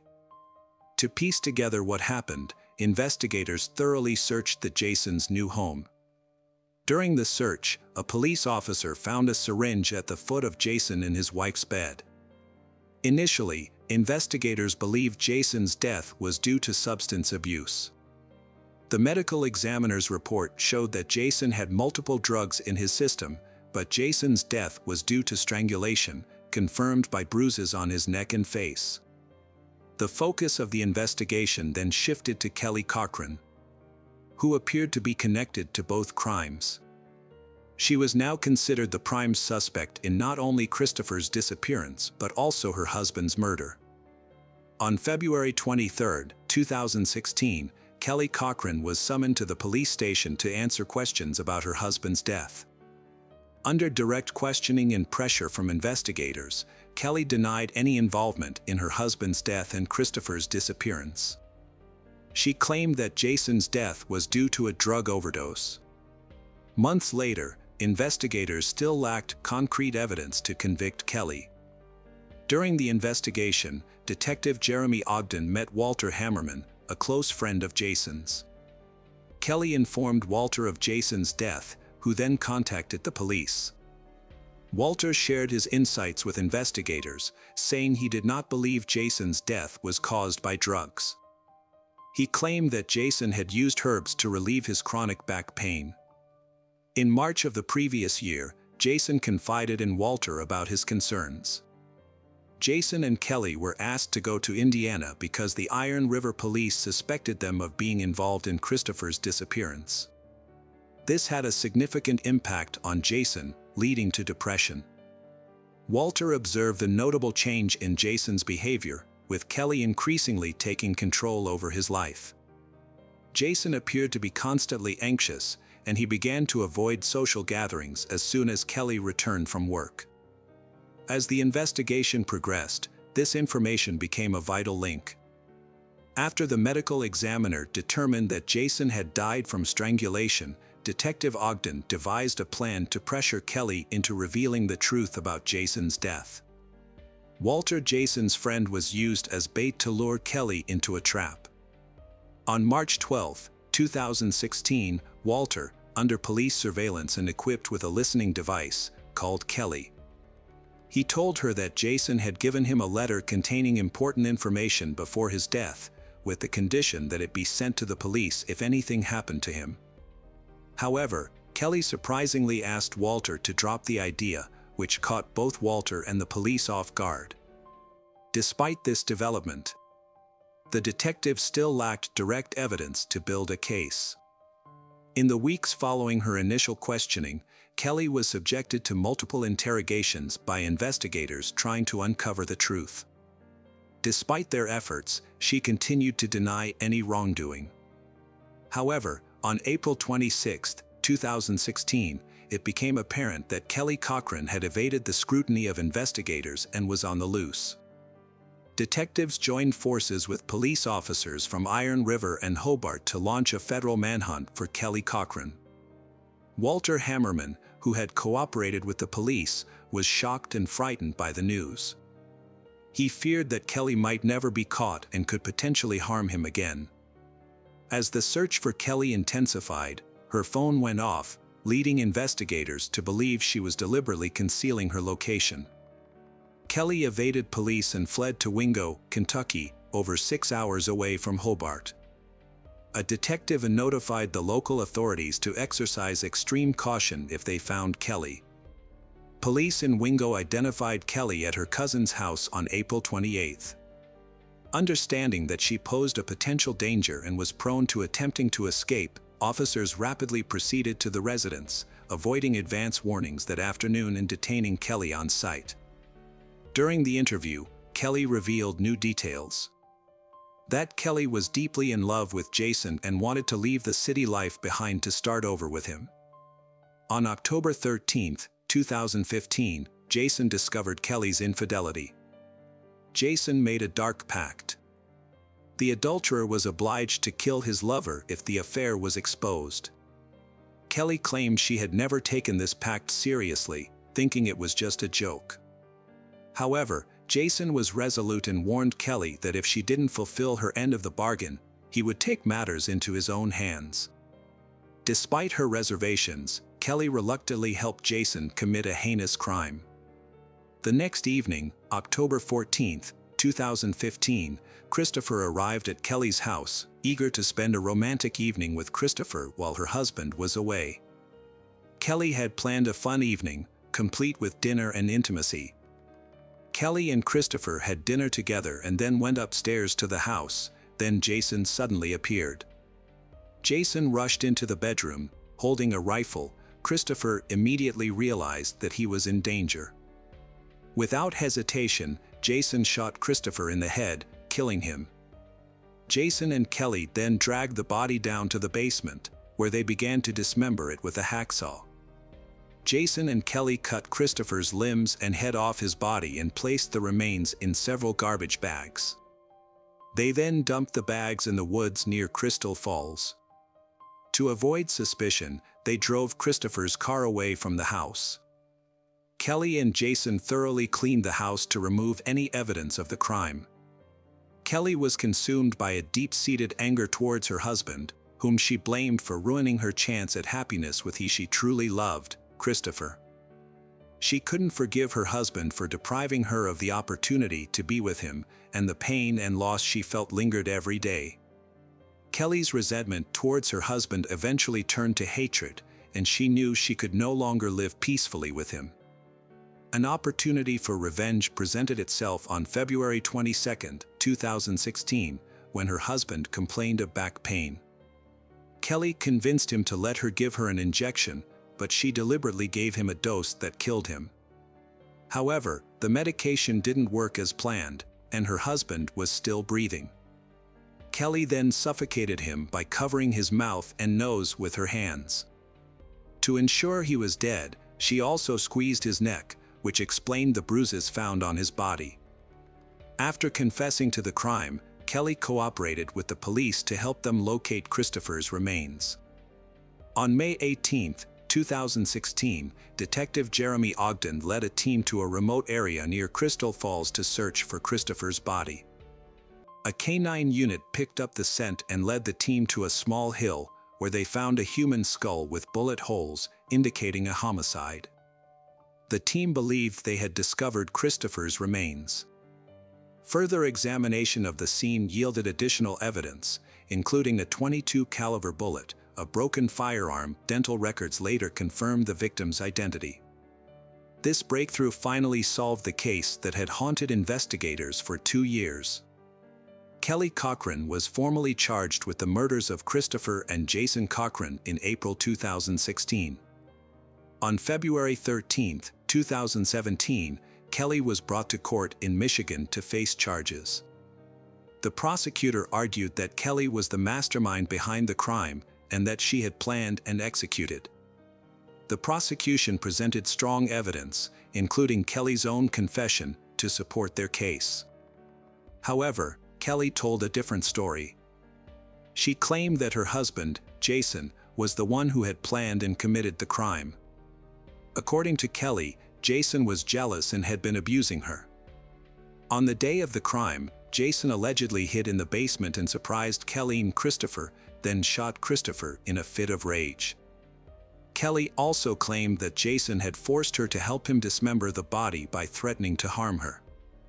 Despite Kelly's new version of events, the jury found her guilty of premeditated murder after deliberating for 3 hours. She was sentenced to life in prison without the possibility of parole.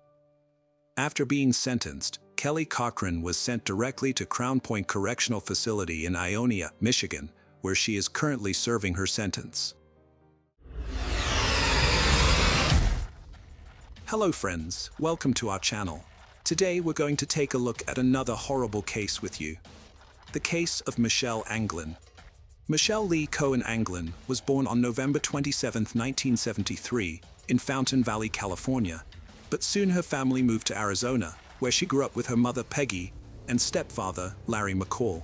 She also had 2 older sisters, Cindy and Christina. At around 20 years old, Michelle started dating Hudson England, and they gradually fell in love. When Hudson proposed, Michelle accepted without hesitation. In late 1995, the couple got married in the presence of their families and friends, planning a honeymoon and their future together. However, tragedy struck just 4 months after the wedding. changing Michelle's life forever. Michelle's mother, Peggy Cohen McCall, a realtor herself, inspired Michelle to join the industry.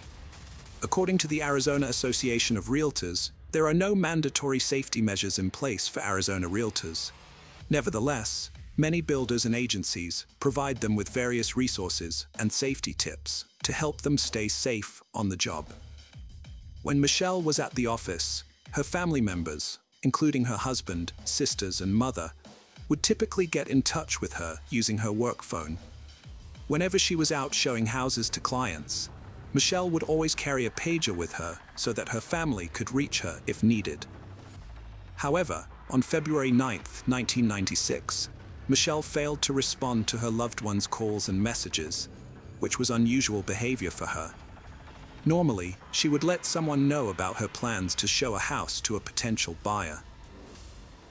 The job of a realtor comes with significant risks, often higher than those in other professions.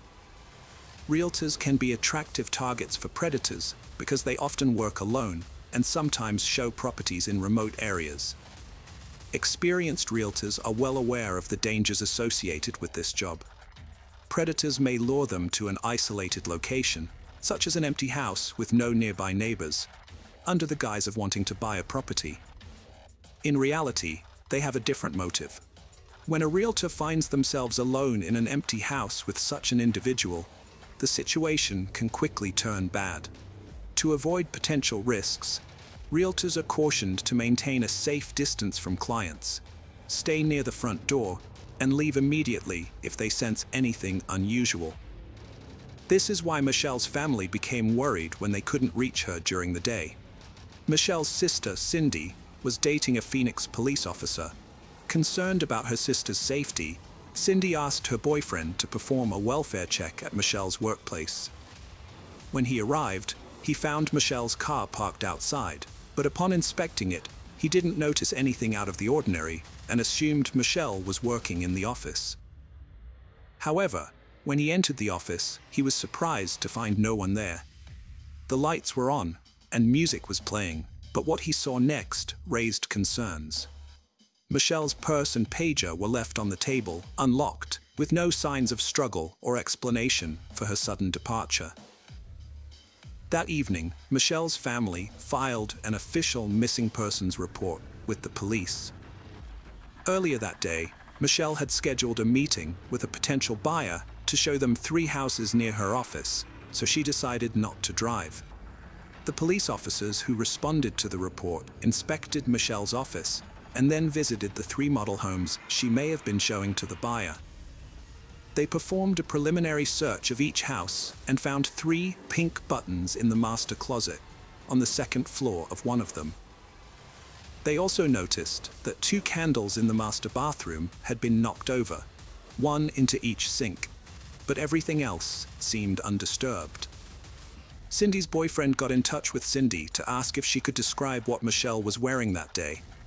He wanted to know if the pink buttons found belonged to Michelle's clothes. Unfortunately, Cindy couldn't recall what Michelle had on that day. The officers were convinced that the buttons belonged to a woman due to their color. The police conducted a more thorough search of all 3 houses, focusing especially on the one where the buttons were discovered.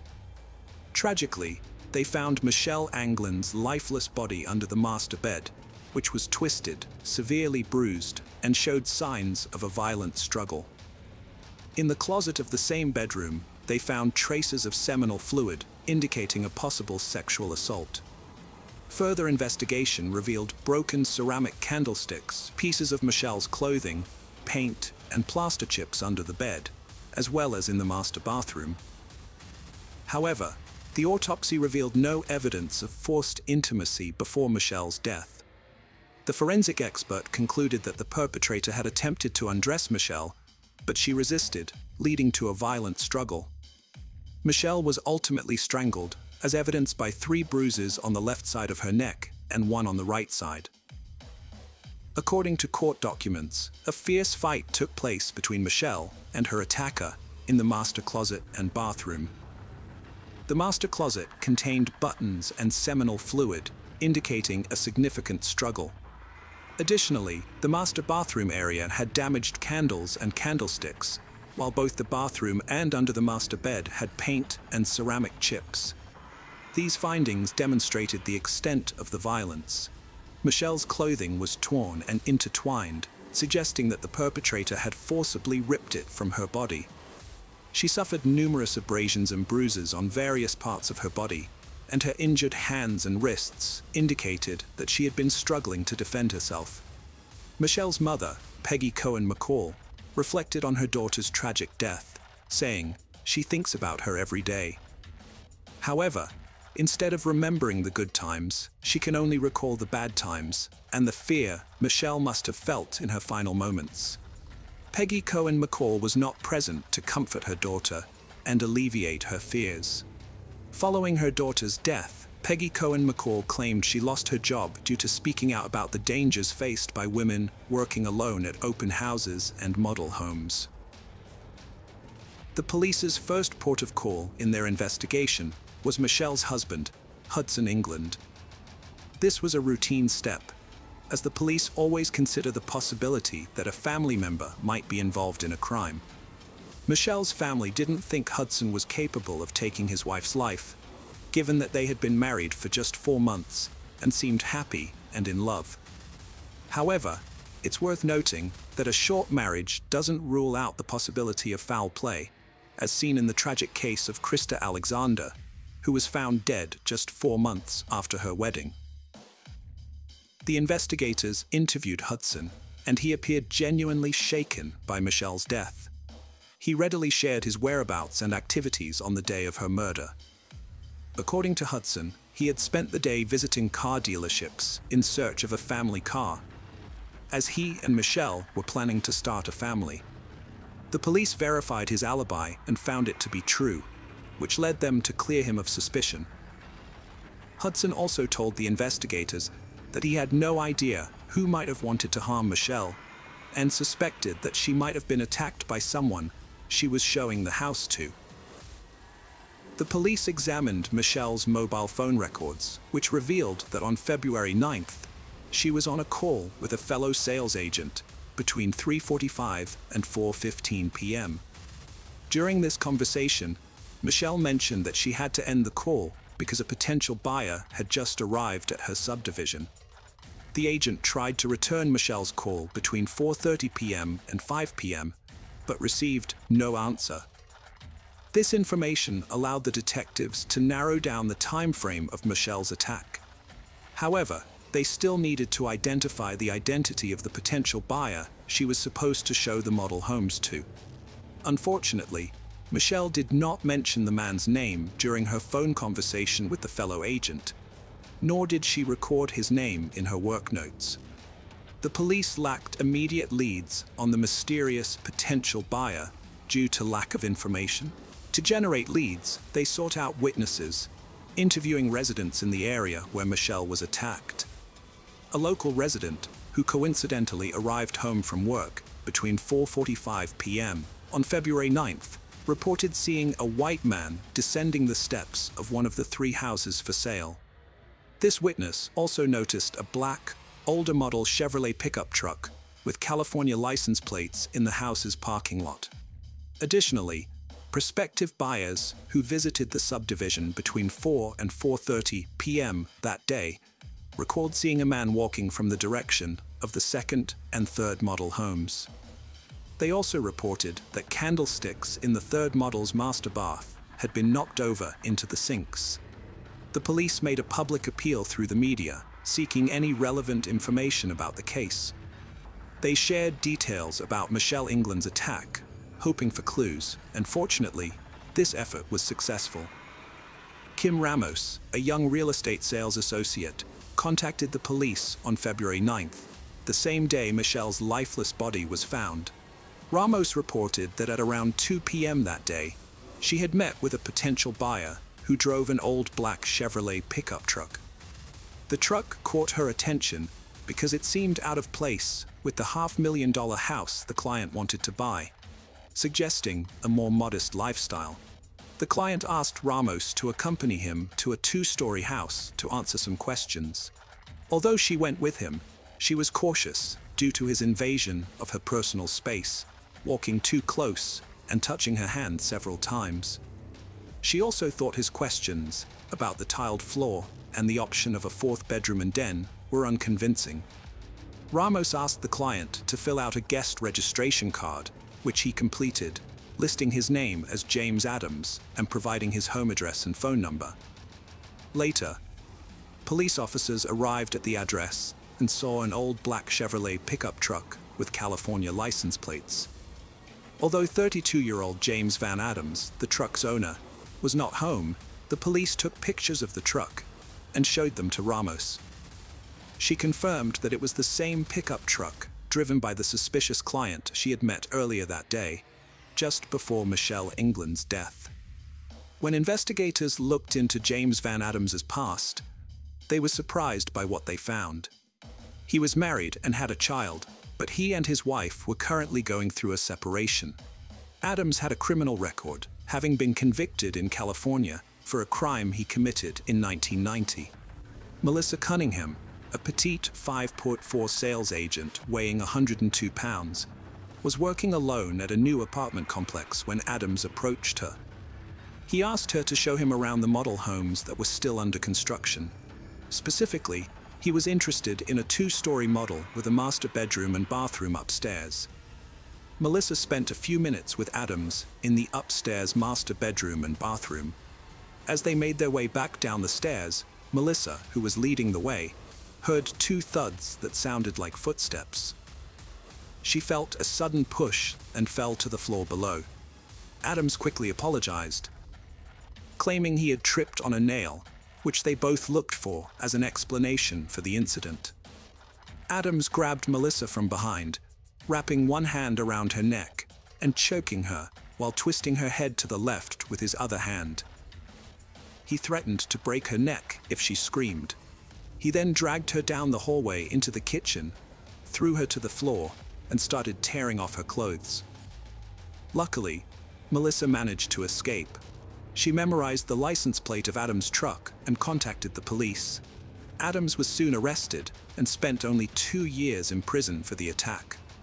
When investigating Michelle England's death, it didn't take long for detectives to discover Adams' previous failed attack. They obtained a search and arrest warrant, returned to Adams' home, and took him in for questioning. However, he refused to talk and appeared nervous, with injuries under his eye. The detectives suspected that these injuries could have been inflicted by Michelle defending herself with the missing candlesticks, which were later found. They took samples of James's DNA, blood, and hair for further investigation.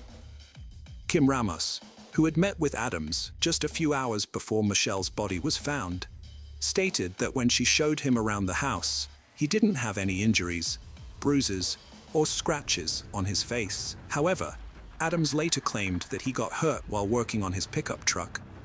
But during the investigation, it was discovered that Adams left work on February 9th at noon and didn't return, citing car troubles. His employer and colleague testified that when they saw him next, he had a facial injury and a black eye that hadn't been there on February 8th or 9th. Initially, the analysis of Adams's DNA, blood, and hair samples excluded him as a contributor, but when the crime lab retested the samples, they got contradictory results, this time including him as a contributor. The Department of Public Safety, DPS, verified the latter result with additional testing. Although the police took extensive fingerprints and footprints at the model home, none of them matched Adams. James Van Adams denied any involvement in the crime. His trial started on July 1st, 1997. Prosecutors presented evidence that implicated Adams in Michelle's death, including testimony from Kim Ramos, who believed she was lucky because Adams had intended to target her before attacking Michelle. Ramos also stated that she didn't believe Adams was genuinely interested in buying a house, citing his clothing, vehicle, and questions about the flooring and fourth bedroom, which she thought were absurd. The state also presented evidence of Adams' interactions with other sales agents on several occasions. In California, several years prior, Adams had interacted with agents. Additionally, Months before the attack on Michelle England, he had been in Briarwood, Sientra, and even hours before the attack, he was in contact with other agents. Susan Wright, an employee of Homes by Dave Brown, testified that she had multiple face-to-face meetings with Adams at the Briarwood subdivision and numerous phone conversations with him while working at Briarwood and later at another subdivision. Wright remembered their first meeting in September or October 1995, when Adams asked to view a house for sale. She recalled that Adams stood too close to her and, despite indicating he had questions, didn't ask a single question during the viewing. When other potential buyers arrived, they immediately left and returned to the office. On November 5, 1995, Adams visited Wright's office again, filling out the guest registration card as Jim Adams. According to Wright, Adams repeatedly visited her office and called her, asking her out on dates each time. It became apparent that James Van Adams exhibited a repetitive pattern of criminal behavior. The victims he attacked in California in 1990, including Michelle England, Susan Wright, Kim Ramos, and Melissa Cunningham, shared similar physical characteristics. Additionally, they all worked alone, and the incidents occurred in the afternoon. In the cases of Melissa Cunningham and Kim Ramos, Adams requested that they accompany him to an upstairs location in a two-story house. The evidence found near Michelle England's body suggested that he made the same request to her as well. Adams's method of attack involved putting his right arm around the victims' necks, as seen in the cases of Michelle England and Melissa Cunningham. In both instances, the attacker removed the victims' clothes and attempted to sexually assault them, indicating that Adams was preparing to commit a crime. Adams targeted potential victims who worked alone and could show him houses for sale without witnesses. The trial process proved to be another ordeal for Michelle's family, who were present in the courtroom. The judge had to remove Michelle's mother, Peggy Cohen McCall, due to her emotional outbursts as she screamed at Adams. However, Adams seemed to take pleasure in seeing Michelle's family suffer and periodically flashed a grin during the trial. On July 14, 1997, the court sentenced Adams to death, despite his claims of innocence throughout the trial. He subsequently exhausted all legal avenues to appeal the verdict, citing the 1990 incident in California, where Melissa Cunningham escaped as evidence that he didn't intend to kill Michelle England. Adams argued that, given this previous incident, the jury should have concluded he was guilty of premeditated second-degree murder, not first-degree murder. Ultimately, all his appeals failed. Adams was found dead in his prison cell on March 14, 2005, and attempts to resuscitate him were unsuccessful. The cause of death was asphyxia, which he had inflicted upon himself. Upon hearing the news, Michelle's family, including her mother Peggy, were overjoyed, with Peggy describing it as a good day. Hello friends, welcome to our channel. Today we're going to take a look at another horrible case with you, the case of Sarah Everard. Sarah Everard was born in June 1987 to Jeremy Everard and Susan Everard. Her father worked as a professor of electronics at the University of York, England, United Kingdom, and her mother worked in charity. She was the youngest of 3 children in the family, with older siblings James Everard and Catherine Everard. The family home was located in a quiet cul-de-sac in the Heslington area of the city, and Sarah would often be seen playing in the street with her siblings and other local children. She attended the local comprehensive Fulford School in 2005, where she was remembered as an incredibly likable, vibrant, caring and popular girl who excelled at sports and performed well academically. After completing her A-levels, she left Fulford School in 2005 after securing a place at Durham University, where she studied for a degree in human geography and graduated in 2008. Sarah started her career as an account executive at Proximity London in July 2008, where she worked for 4 months. After that, she joined Rapier as a senior account manager in September 2009. She worked there for 3 years and 6 months before leaving to work at a travel agency. From February 2021, Sarah has been working as a digital account director at McCormack & Morrison, as well as a freelance client lead at Flipside Group, a freelance company. On the evening of 3rd March 2021, Sarah was walking home to Brixton Hill from a friend's house near Clapham Common. Unfortunately, something terrible happened. The following day, Sarah's boyfriend, Josh, reported her disappearance to the police. They were supposed to meet, but she didn't show up and didn't respond to any of his calls. Her family and friends were shocked, as she was in regular contact with them, and it was completely out of character for her to disappear like that. A large-scale search operation was launched, involving hundreds of officers and members of the public. The search concentrated on the area between Clapham and Brixton, including parks, woodlands, and other open spaces where CCTV footage had captured Sarah's presence the previous night. Police stated that she was believed to have walked through Clapham Common after leaving her friend's flat and heading towards her home in Brixton, a journey that should have taken approximately 50 minutes. The police issued a public appeal for information, requesting anyone who had witnessed Sarah or had any relevant information that could assist the investigation to come forward.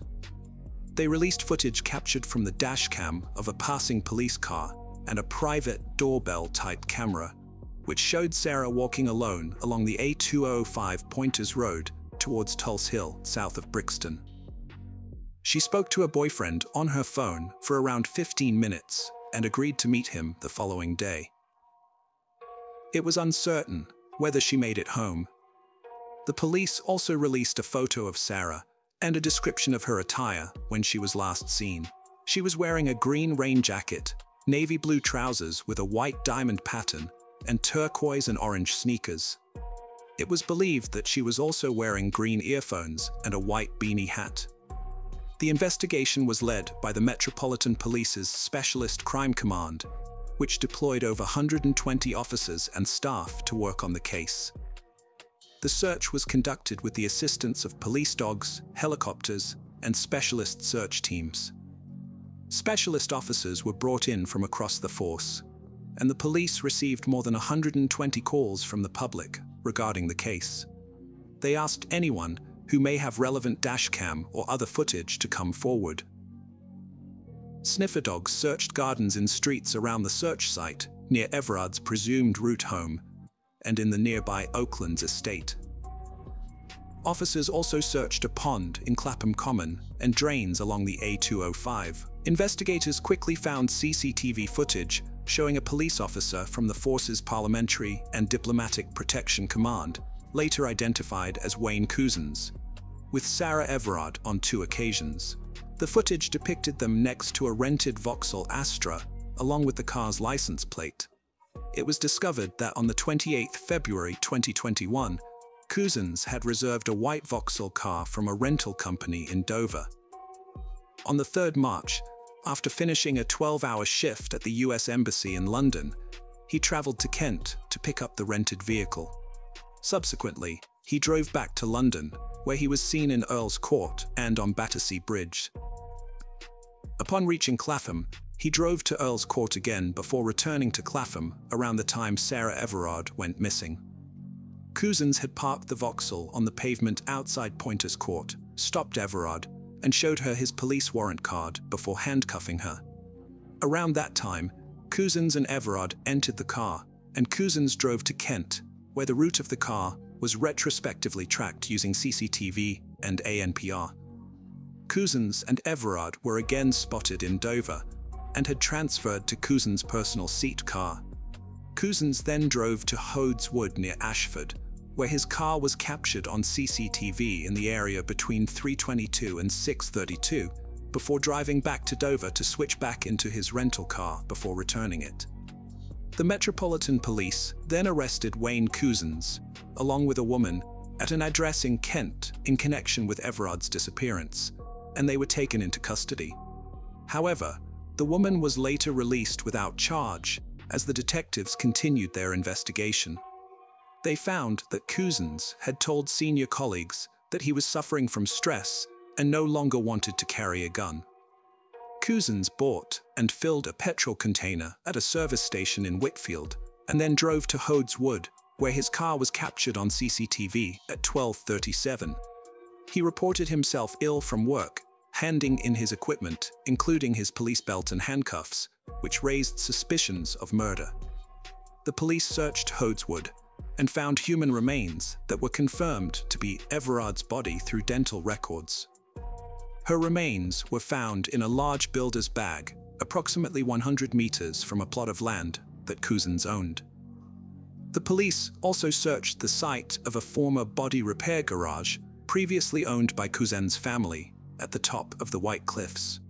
The detectives questioned Cousins and learned that when his mobile phone had connected to cell sites in the area of Clapham, where he had sexually assaulted Sarah and strangled her to death using his police duty belt, he burned Everard's body inside a refrigerator he had bought. He then bought 2 large builder bags from B&Q before returning to Hodes Wood, where he used one of the bags to dispose of Everard's remains in a pond. He drove his personal car to Sandwich, Kent, disposing of Everard's mobile phone, where the police divers searched underwater in one of the town's watercourses. The police also focused their search operation around the rope walk in Sandwich and cordoned off approximately 1 square mile of the town. Sarah's disappearance and the heartbreaking discovery of her remains drew people from all walks of life together in grief and solidarity. The call for change echoed through the streets as individuals raised their voices to demand a safer world for women. Sarah, a vibrant and compassionate soul, was a beloved daughter, sister, and friend. Her disappearance left her loved ones devastated and searching for answers in a world where her safety should have been guaranteed. The investigation concluded that Sarah Everard had died from compression of the neck, according to the results of a post-mortem held at William Harvey Hospital in Ashford. Cousins was charged with Everard's kidnapping and murder following authorization from the Crown Prosecution Service. He appeared at Westminster Magistrates' Court and was remanded in custody before appearing at the Old Bailey from Belmarsh Prison. Cousins pleaded guilty to kidnap and sexual assault and admitted responsibility for Everard's death on the 30th of September. Cousins was sentenced to life imprisonment with a whole life order, with Fulford justifying the severity of the punishment by saying that Cousins' use of his position as a police officer to detain Everard was the vital factor that made the seriousness of this case exceptionally high. Cousins tried to apply for leave to appeal against his sentence, but his appeal against his whole life sentence was rejected by the Court of Appeal as of December 2021. Cousins was imprisoned at HM Prison Franklin in County Durham and was further charged with 4 counts of indecent exposure related to alleged incidents in January and February 2021. He pleaded guilty to 3 incidents of indecent exposure that took place in Kent in 2020 and 2021. Sarah's story has sparked important discussions about women's safety and empowerment, leading to various initiatives and advocacy movements, with the shared goal of creating a world where women can walk freely without fear. The global outcry for change following Sarah's tragedy calls for accountability, respect, and a shift in societal attitudes towards women's safety. We honor Sarah's memory by working towards a world where every woman can live without fear, where safety is a basic right, and where unity and empathy prevail. Sarah Everard's legacy will be one of strength, unity, and hope, inspiring us all to stand against violence, support women's rights, and strive for a world where everyone can live without fear. Hello friends, today we're going to take a look at another horrible case with you, the case of Luz Maria Lopez. Luz Maria Lopez was born on March 17, 1995, in the small town of San Cristobal Verapaz. Her family was simple and modest. Her parents were A. Morales and Brian Lopez. Luz Maria was the youngest of 2 children. She grew up with her older brother, Omar. As an infant, she faced a life-threatening intestinal obstruction. To save her, Doctors performed a complex operation without guarantees of success. Her mother prayed fervently for her recovery and firmly believed that her daughter would pull through, and she did. The surgery at such an early age did not impact Luz Maria's development. Throughout her school years, Luz Maria actively engaged in sports, especially gymnastics and athletics. She also had a passion for classical choreography. Her creative nature made it easy for her to communicate and connect with different people, quickly forming friendships. Academically inclined towards the humanities, she excelled in her studies. After finishing school, Luz Maria contemplated higher education and opted for a prestigious state university. She decided to pursue a law degree and later specialized in criminalistics due to her genuine interest in this field. A significant moment occurred during her student years when Luz Maria and her mother visited a car dealership in Coban, the capital of Alta Verapaz. It was Omar's 25th birthday that year, and they wanted to gift him something special, a motorcycle he had always dreamed of. At the showroom, a polite and attentive young consultant named Jorge welcomed them. He showed them various models and provided recommendations. Mother and daughter chose a model but wanted to consult with the head of the family before finalizing their decision. They left with a business card from the dealership and Luz Maria's phone number for future reference. Soon after, Jorge called Luz Maria, not about the motorcycle, but on a more personal note. Over time, these calls became frequent until Jorge mustered the courage to ask her out for coffee. It was clear that he had a strong attraction to the beautiful, sultry brunette, but he was unsure how to initiate their acquaintance. Luz Maria also found this handsome young man appealing. When he proposed they meet, she agreed readily. Although the young man was a year younger than her, this slight difference didn't hinder their growing connection. Their romantic relationship blossomed almost immediately. Both felt it was love at first sight and believed in a future filled with happiness together. After only a few months, the couple chose to live together, despite their parents' disapproval of such haste. Soon after, they were married. Approximately 6 months later, they held a wedding ceremony, inviting only their closest friends and family to celebrate with them. However, issues arose on the day of the wedding. The banquet venue encountered a problem, which almost disrupted the entire event. The couple had to pay a significant additional amount to ensure the celebration proceeded as planned. Little is known about Jorge, Luz Maria's chosen partner. Born in 1996 in Santa Catalina Latina in central Guatemala, Jorge was the eldest of 2 sons and grew up with his brother Pablo. Their family often faced financial hardships, balancing on the edge of poverty. Thus, there wasn't enough money for luxurious clothes or expensive toys. It barely covered necessities. Despite these challenges, Jorge lacked aspirations for a better life and didn't focus on studying or securing a decent job. People who knew Jorge personally described him as withdrawn and sometimes even aggressive due to his trouble controlling emotions.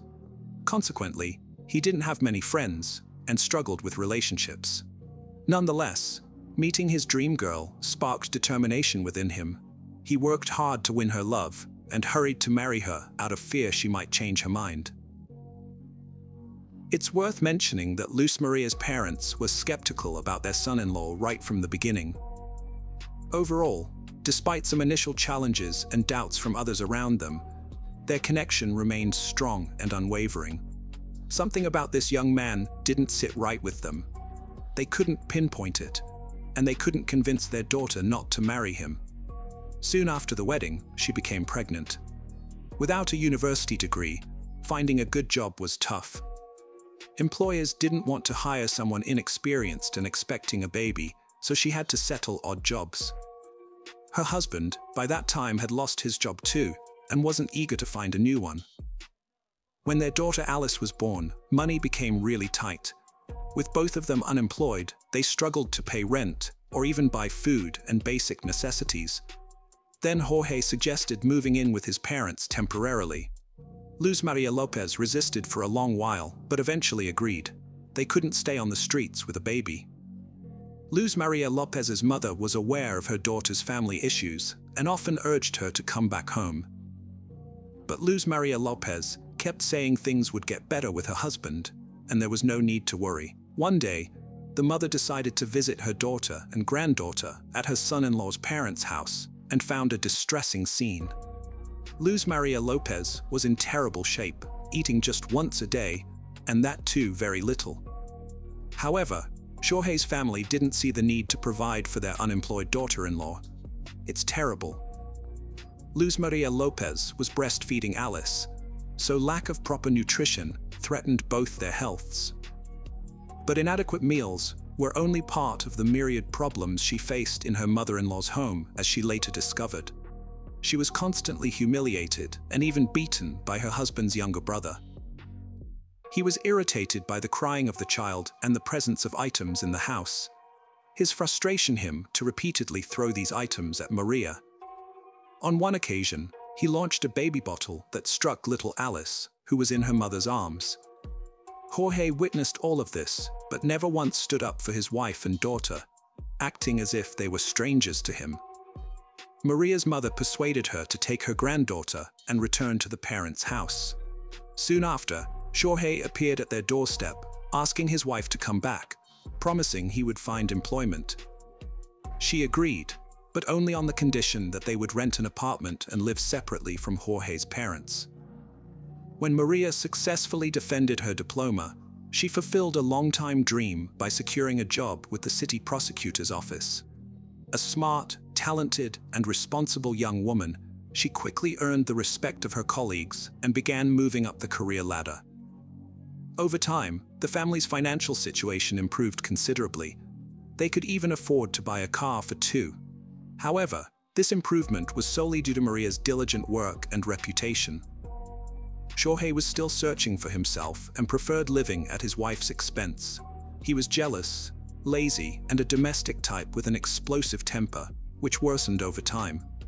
Jorge did not want to work, taking only temporary part-time jobs, if at all. He preferred sitting at home in front of the TV, drinking beer with friends, and spending what his wife earned. Moreover, Jorge was pathologically jealous and tried to control every move of his beloved. He did not permit her to make friends or have lunch with colleagues in cafes or just be somewhere without him. Constantly checking her phone records and reading messages became routine for him. He also forbade her from registering accounts on social networks.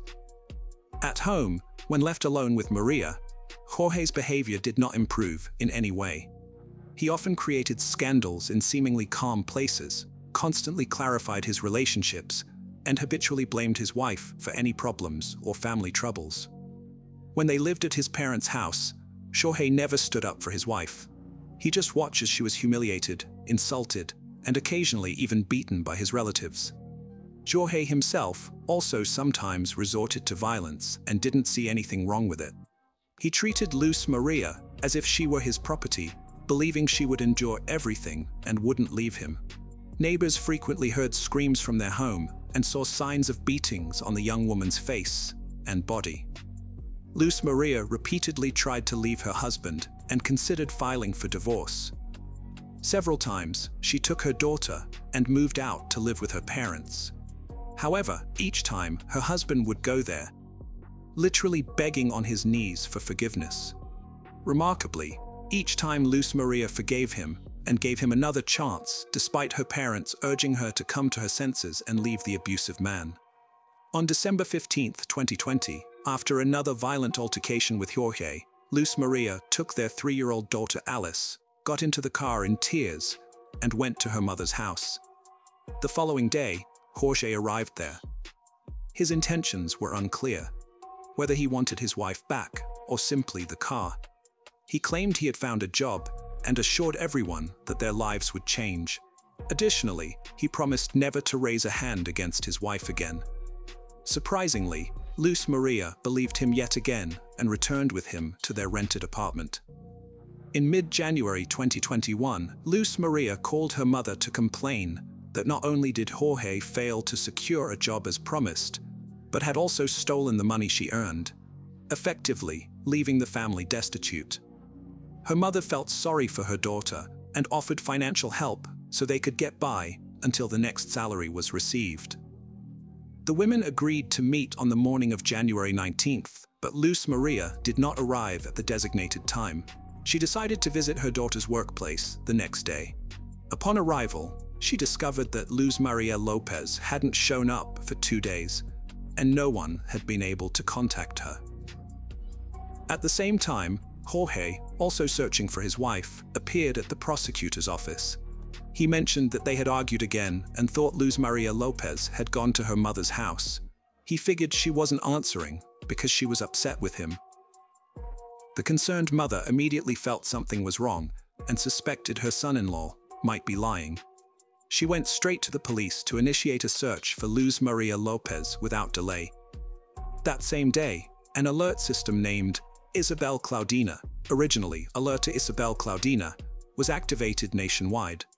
This emergency system was triggered for young women reported missing. When the extensive search began, Luz Maria Lopez's husband was quickly identified as the prime suspect, though it would actually be more accurate to say he was the only suspect. Luz Maria Lopez had no known enemies or reasons someone would kidnap her, and Jorge was the last person seen with her alive. Naturally, he denied any involvement in her disappearance, asserting that he himself was distraught over her absence and irritated by being labeled as the main suspect. Despite his denials, Jorge repeatedly contradicted himself during questioning and failed to provide a clear explanation as to why he hadn't informed the police on the actual day of his wife's disappearance. He claimed he believed she was at his mother-in-law's home, but didn't call or visit there. While law enforcement searched for witnesses and combed through areas for any clues, a breakthrough came on January 22nd. Municipal workers accidentally discovered Luz Maria Lopez's body while responding to a call about a clogged storm drain near a road. Upon lifting the grate to access the drain, they found an unusual large plastic bag containing something black inside. Upon closer inspection, the observers were horrified to discover charred human remains. They promptly reported this gruesome finding to the authorities. Upon arrival, the police officers speculated that the body might belong to Luz Maria Lopez, who was widely looking for after nationwide. Forensic experts later verified that the remains were indeed those of a young woman. Her parents and brother, despite the severe disfigurement caused by the fire, confirmed her identity with certainty. What's coincident is that the package containing her remains was found on the same street as the prosecutor's office where she had worked. This location lacked surveillance cameras and lighting. Despite how badly burned the body was, pathologists determined that she had been severely beaten before death. The cause of death was asphyxia, indicated by internal hemorrhages, multiple fractures sustained while she was still alive, and particles of dried blood in her nose and mouth. Additionally, there were deep marks on her neck, pointing to strangulation. At the time of discovery, no new suspects had emerged in the investigation. The victim's parents firmly believed that their son-in-law had brutally murdered their daughter. Consequently, Jorge was taken into custody while authorities examined his motive for committing such a heinous act. In addition to the investigation, psychologists and criminal analysts needed to scrutinize the marriage and family dynamics closely. During these proceedings, Ms. Lopez submitted a disturbing audio recording sent anonymously by a neighbor familiar with her daughter's household. This person had frequently witnessed domestic disputes between Luz Maria and her husband, but decided to record one such incident without realizing it would culminate in murder. The audio captured Luz Maria desperately crying for help amid little sobs in the background. Ms. Lopez was horrified by what she heard and lamented that if this witness had alerted authorities earlier, her daughter might still be alive today. The individual who captured the recording did not contact the police, nor did they visit the residence from which the distressing screams emanated. The authorities were unable to trace this anonymous person, making it impossible to involve them as a witness in the investigation. Consequently, the audio recording was included in the criminal materials. A key witness gave a detailed interview urging all citizens to stay vigilant and report incidents of domestic violence to the police, rather than merely documenting them with devices such as cameras. This approach, she stated, could potentially save lives. This crime triggered significant public outrage, prompting thousands to take to the streets in protest, demanding that the perpetrator be brought to justice. Jorge was promptly taken into custody, but persistently denied any wrongdoing. He claimed he personally drove his wife to work on that ill-fated day, when she subsequently vanished. Street CCTV footage indeed captured their vehicle heading towards Luz Maria Lopez's workplace that morning. However, due to tinted windows, it was indiscernible how many individuals were inside. None of the video clips showed the car stopping or Luz Maria exiting. Further discoveries were uncovered at the couple's rented home where faint traces of cleaned blood and drag marks were detected. These findings suggested that a violent crime likely occurred there. An additional piece of evidence came when microscopic fragments of burnt flesh were discovered in the trunk of their family car. Moreover, during their search, investigators paid close attention to a recent purchase made by Jorge and his wife, a double orthopedic mattress. It wasn't so much about the mattress itself, but rather its dense polyethylene wrapping, which analysis revealed had been used to transport Luz Maria's burnt remains. Additionally, several neighbors testified about having repeatedly heard Jorge verbally abusing and threatening his wife with death just days before her sudden disappearance. Her husband had shouted that he would kill her if she decided to leave him, and that he would hide her body so that no one would ever find it. Based on the data collected by expert criminologists, as well as the testimony of several witnesses, the investigation presented a gruesome picture of the crime. The murder occurred on the night of January 19, 2021. The day before, the couple had a big fight, and Jorge once again resorted to violence with his fists. He had previously had issues with his temper, but this time, he went into an uncontrollable rage. He struck his wife multiple times, causing her to scream and cry for help. These screams were heard by their neighbors, but nobody called the police. During the beating, Jorge broke his wife's nose and caused a head injury. After this brutal assault, he strangled her with his bare hands and then attempted to dispose of the body. He dragged it into the backyard, doused it with campfire liquid, and set it on fire. However, Jorge did not anticipate how smoky and foul-smelling the burning flesh and hair would be. Concerned that neighbors might notice and call the fire department or police, he quickly extinguished the fire. He wrapped the charred remains in plastic and sought a secluded location where he believed the body would never be found. The most horrific aspect was that Jorge committed these acts in front of their young daughter. Despite her tender age, she somewhat comprehended what was occurring. The child, 3.5 years old at the time, witnessed both the beating and subsequent murder, as evidenced by her cries and screams, which were also recorded. Aware of some forensic techniques from his wife's textbooks at home, a fact due to their abundance, Jorge attempted to cover up his crime and establish an alibi.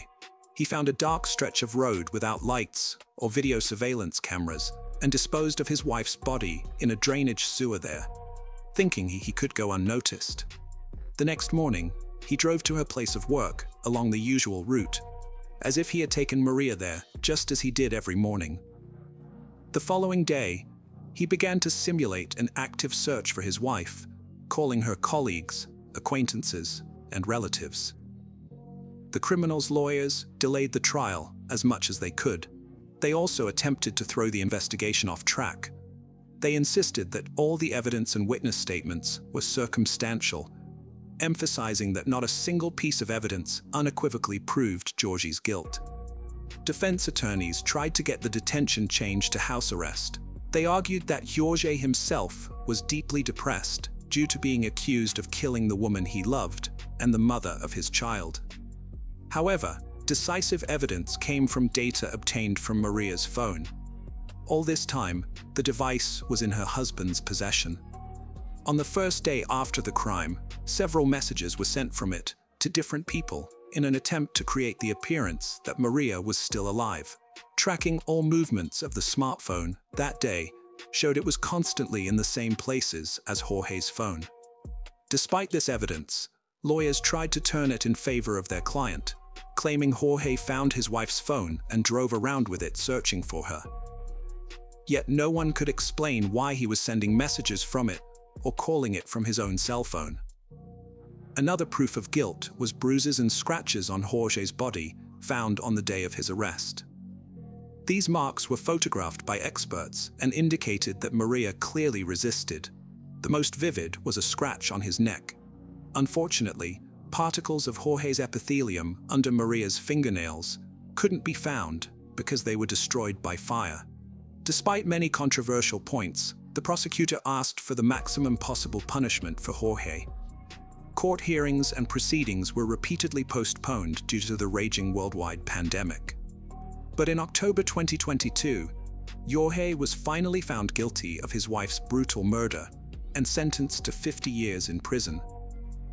Although he maintained his innocence throughout, custody of little Alice was given to her maternal grandparents, who admitted their granddaughter now holds the main meaning in their lives. This here story is about 26-year-old Elle Edwards. On Christmas Eve 2022, she was celebrating with her friends in a pub in Ali Village, Liverpool, UK. The gal was real vibrant and beautiful. She worked as a cosmetologist in a local beauty salon and was also an assistant to a dermatologist. Elle was naturally positive and mighty kind, which allowed her to win over even the most demanding clients. Elle was purty and had become an excellent specialist in her fields. The gal was cheerful and always smiling. But at the same time she remained determined, constantly moving towards her goals and dreams. On December 24, G22, her sister Lucy flew in from Dubai to spend the holidays with the family, and Elle eagerly awaited her return. They decided to celebrate this long-awaited event in style, so the girls and their friends headed to the local pub. Here they had a great time, laughing a lot, dancing, and singing karaoke.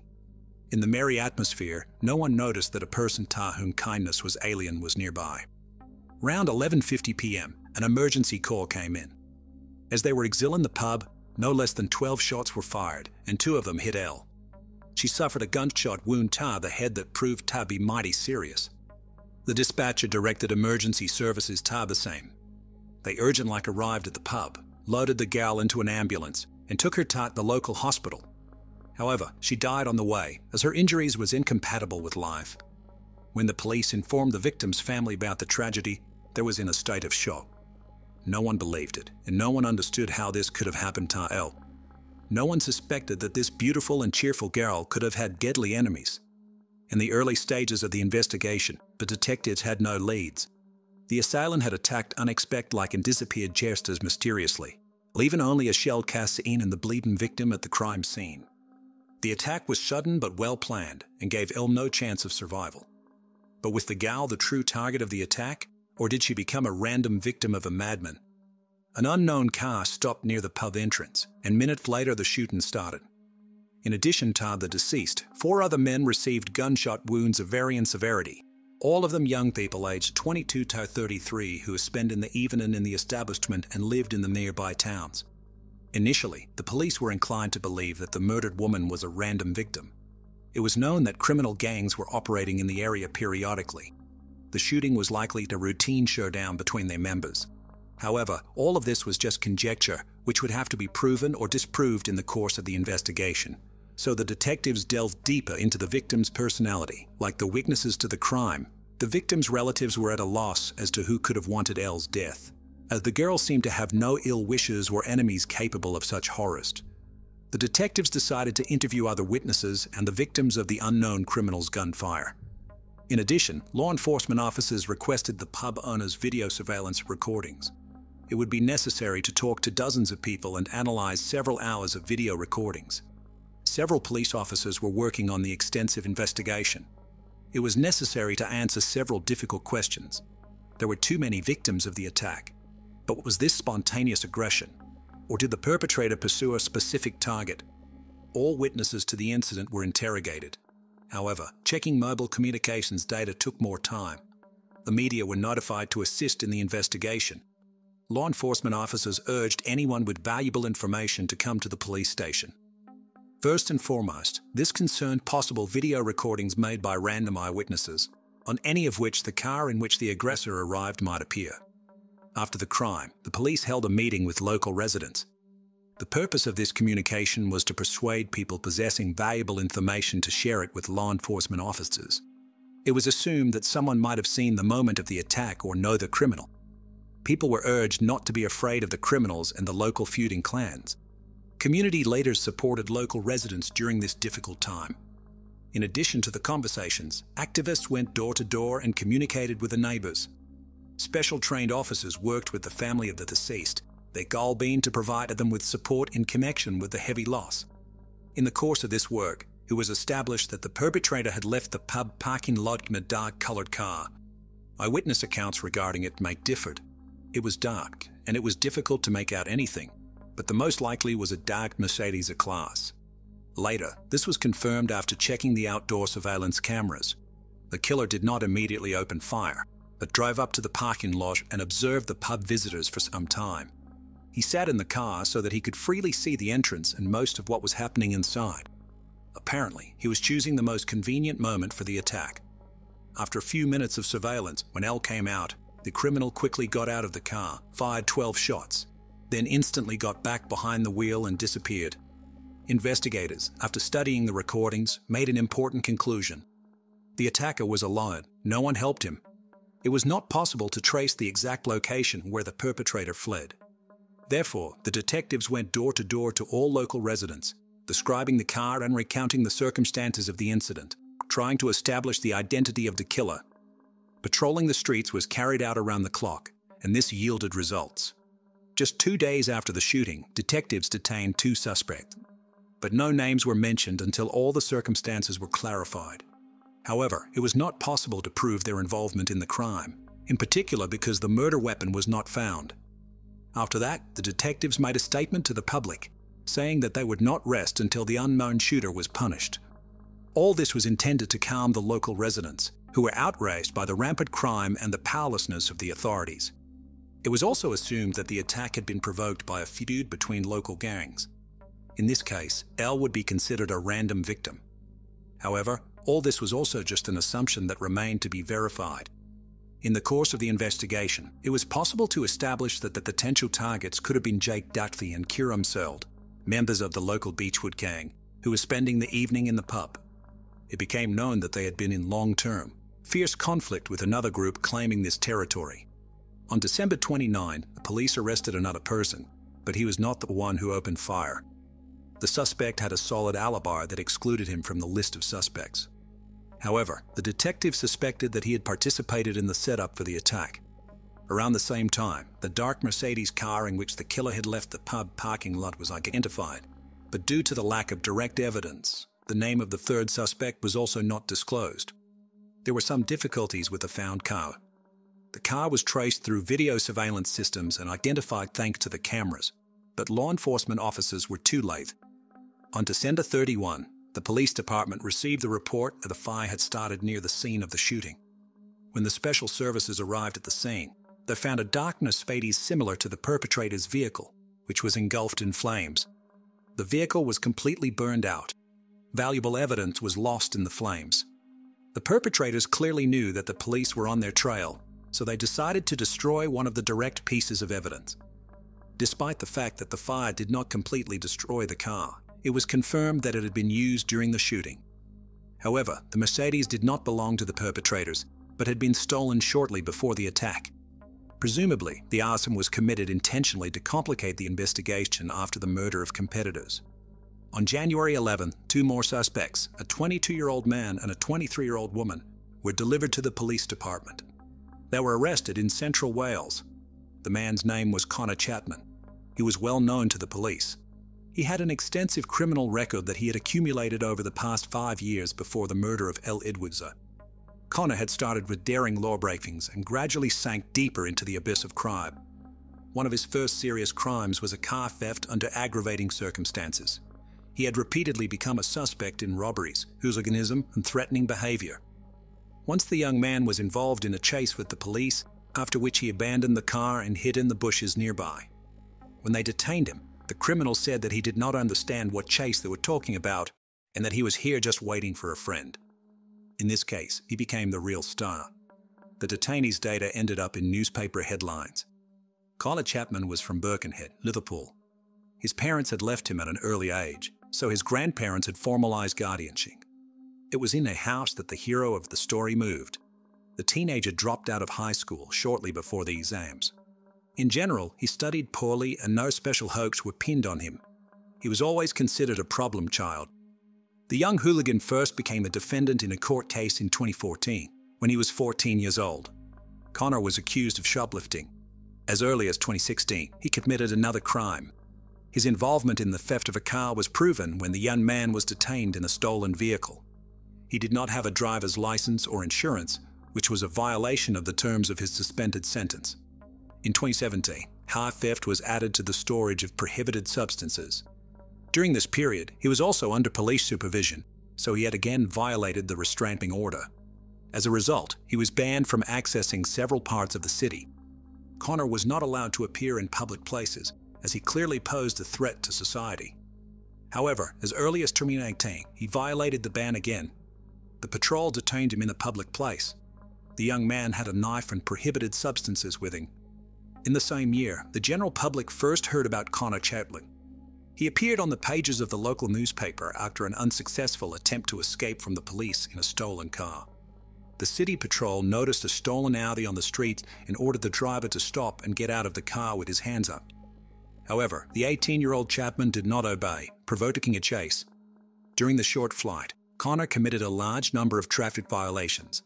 In particular, he accelerated to more than 80 kilometers per hour in areas with a 30-kilometer limit. Connor repeatedly drove into oncoming traffic and in the end crashed into the curb. At the beat, the car was thrown aside and turned around.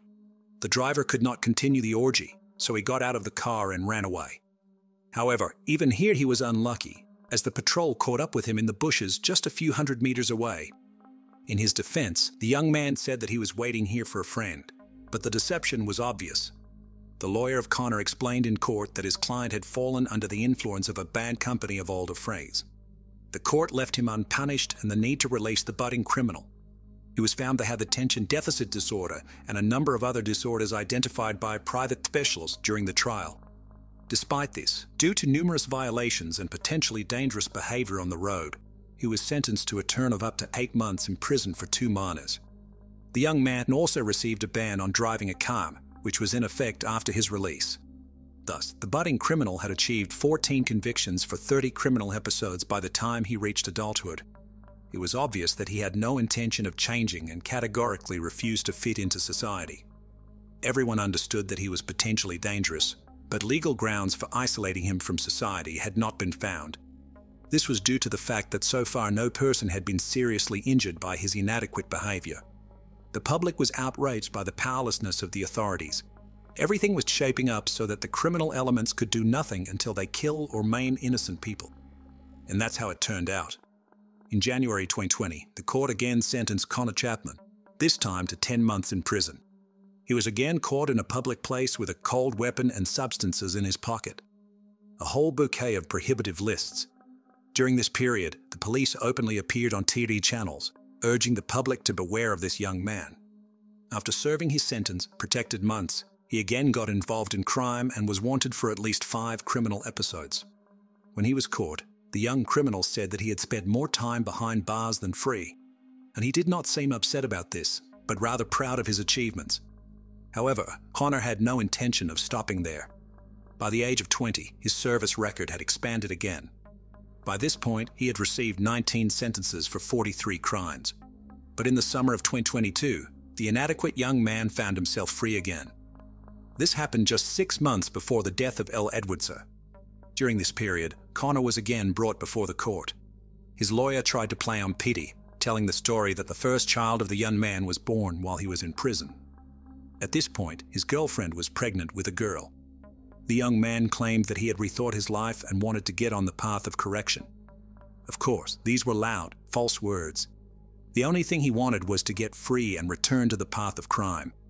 During this period, the police already knew that he was a member of one of the local criminal gangs engaged in the sale of prohibited substances. However, the criminal was tried not for these serious crimes, but for burglary and theft of 2 electric motorcycles. On December 24, 2022, a skirmish broke out between 2 rival criminal gangs.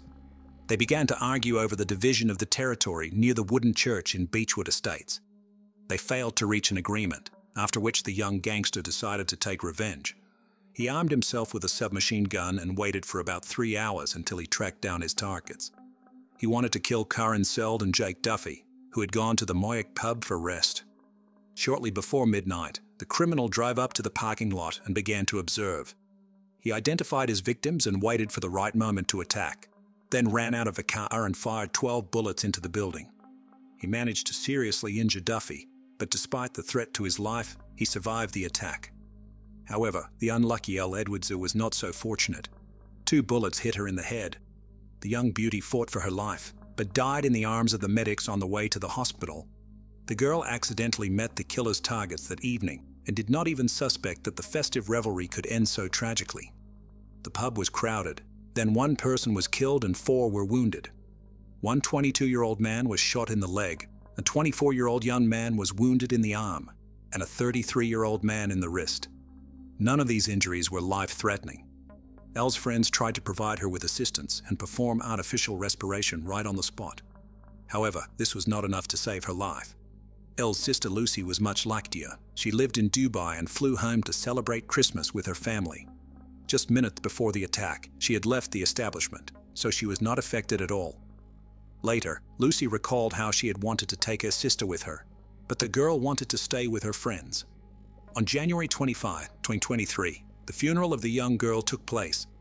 Hundreds of concerned people came to say goodbye to the random victim of gang showdowns.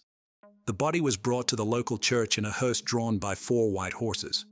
Even the pub that had become the site of the girl's last celebration was closed that day as a mark of respect for her memory. The owner of the establishment published a message of support for Elle's family on his official social media page. Connor Chapman was charged with a whole list of charges, the main one of which was murder. It became known that the perpetrator had an accomplice, namely the 20-year-old Thomas. After the arrest and during the searches, a video recording was found on this young man, which had been made shortly before the attack. In it, Connor is handing over a weapon and saying that he is going to settle accounts with someone. After the attack, they together hid the stolen Mercedes in order to get rid of it later. The murder weapon was never found. However, the killer's DNA traces were found on one of the shell casings fired.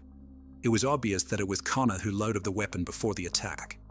In addition, red gloves were found during searches in his house, which were clearly visible in the CCTV footage from morning. After the crime, when the perpetrators had abandoned the car, they ordered a taxi under a false name. They used the driver's services to cover their tracks and confuse the investigation. Around 5 a.m. they returned to the place where the hidden car was located. Here the criminals tried to cover their tracks. However, something went wrong. Ultimately, they decided to get rid of the car by setting it on fire. Thomas Nord was found guilty on all charges brought against him. In July 2023, the court sentenced him to 9 years in prison. This modest sentence was due to the fact that he had not yet managed to accumulate such a wide criminal history as his accomplice. Jake and Karen were wounded in the moment of the attack, but both managed to survive the assault. A look at their lifestyle made the aggression of one of the members of the rival gangs quite understandable. Both were members of the local Beechwood gang, which was openly in conflict with another group claiming this territory. It became known that on December 23, 2023, just a day before the attack with firearms, they had already been attacked. On that occasion, another person from Connor Chapman's group had assaulted them. Both were beaten, but did not receive serious injuries. Apparently, they considered this a random fight and calmly went to relax in the pub. While the shooter awaited his sentence in the case of the murder of the innocent victim, both targets of his attack were already in prison. Curran was sentenced to 27 months in prison for an attack on members of the rival criminal group. Another 9 months were added to the sentence for the fight. His friend was sentenced to 2 years and 9 months for a similar offense. Obviously, they were trying to avenge the attempted murder. Prohibitive court orders were also issued against both of them, with a whole list of restrictions. Of course, this method did not allow protecting citizens from this gang of criminals. However, in case of further violations, more severe punishment could be applied to them due to ignoring the prescriptions. The public was outraged that potentially dangerous members of criminal gangs were getting away with minimum sentences after each crime. The bans were clearly ineffective and did not contribute absolutely anything to public safety. This became especially obvious when it was found that Chapman already had a ban on visiting that region where the pub was located. But this did not prevent him from stealing a car and coming to the public place, despite the fact that he also had a driving ban. The events that had occurred once again raised the question of toughening punishments and revising the existing norms of the legal system. However, so far this flawed system has not suffered any serious changes. At the trial on the case of Elle's murder, Connor tried to refute that it was he who appeared on the CCTV footage. According to him, during this period he was at home, packing Christmas gifts. However, a sufficient amount of evidence was collected to expose the lie. The hearings on the case lasted 3.5 weeks, during which all the circumstances preceding the attack were revealed. It became known that the reason for the attack was only the competition between the two criminal gangs dividing the territory nearby. The defendant did not even know the victim. He simply did not care about her fate, as well as the fate of all the other innocent people in the bar. He was driven only by blind fury, which he could never control. After the attempted murder of 2 competitors, Connor planned to flee to Spain to cover his tracks. He used a stolen car and also got rid of the murder weapon. Trying not to fall into the hands of the police, he avoided using any mode of transport. The detectives detained the criminal literally at the airport. After the arrest, Connor tried to deceive the police, claiming that the Mercedes he was seen driving on the day of the murder was not stolen. According to him, this was a common car of the criminal group, which they used for the distribution of substances. The guy claimed that he was not behind the wheel of the vehicle and also continued to convince the jury that he did not open fire that evening. He was desperately trying to get out of the situation.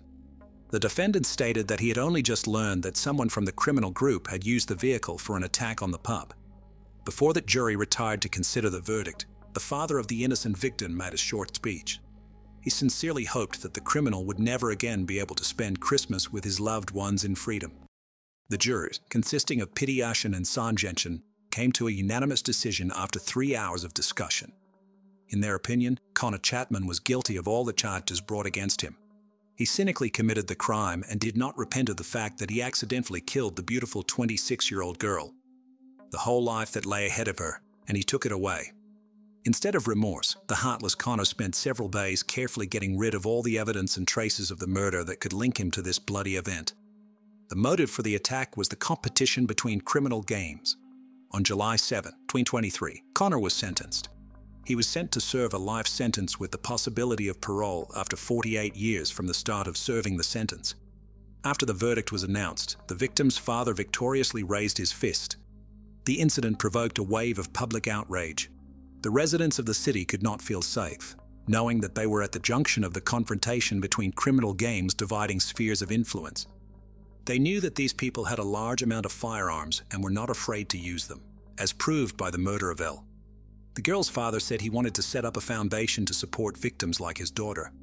He believed that the main goal would be to fight to reduce the number of weapons in the hands of civilians. Lisa Maria Kaiser was born in 1994 in a large family where her 8 siblings also grew up. It was a large, but far from prosperous family. Parents were busy with their own problems and did not show love and care towards their children. Moreover, there were rumors that abuse and violence were rampant in the family. The story in question unfolded in the year 2020, at the very time when the whole world was consumed with the fight against COVID-19. In one corner of Ecuador, quietly and unnoticed, truly terrible events were unfolding.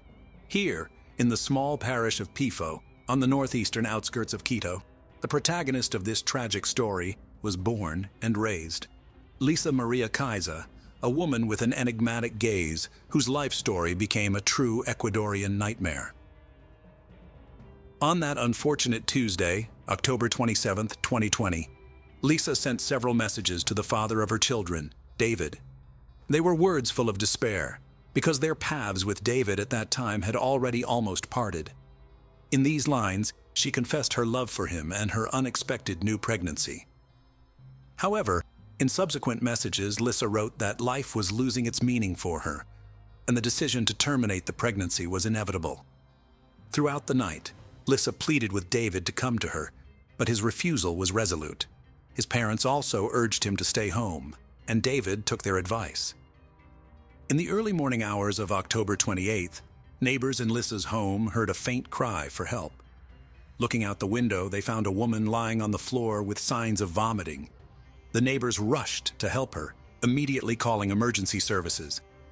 The doctors and police arrived and found Lissa in a critical condition, but still alive. After administering first aid, she was immediately hospitalized. However, in the house, her children, a girl of 5 and a boy of 9, were found unconscious. The doctors were unable to help them. Their little hearts had stopped beating at that point. Authorities learned the identity of the children's father and contacted David Acosta, who, upon learning of the tragedy, immediately arrived on the scene accompanied by his father. He was informed that Lissa was in the hospital and his children were found without signs of life. After several days of fighting for life in the hospital, Lissa finally regained consciousness. By that time, the investigators, guided by their findings, had presented the prosecutor's office with sufficiently convincing arguments to issue an arrest warrant for this mysterious woman. When she was released from the hospital, she was immediately transferred to a social rehabilitation center. The authorities insisted that Lissa undergo a psychological and psychiatric evaluation, as her state of mind required further investigation as part of the upcoming trial. Lissa ended up in a rehabilitation center, and doctors and psychologists took up their work. In a conversation with a criminal psychologist, Lissa opened up about her difficult childhood, where her parents fought and abused each other and their children. Her childhood had a noticeable impact on her state of mind, and moments of quarrels and her parents' divorce became an integral part of her memories. Such a childhood forced Lissa to go to work from the age of 11 to be able to study. The girl strived to escape from her dysfunctional family and build her future in a different way. The expert report also indicated that Lissa had been abused. She talked about how, after several years of marriage, David, her husband, changed dramatically. He began to humiliate his spouse and then to raise his hand against her.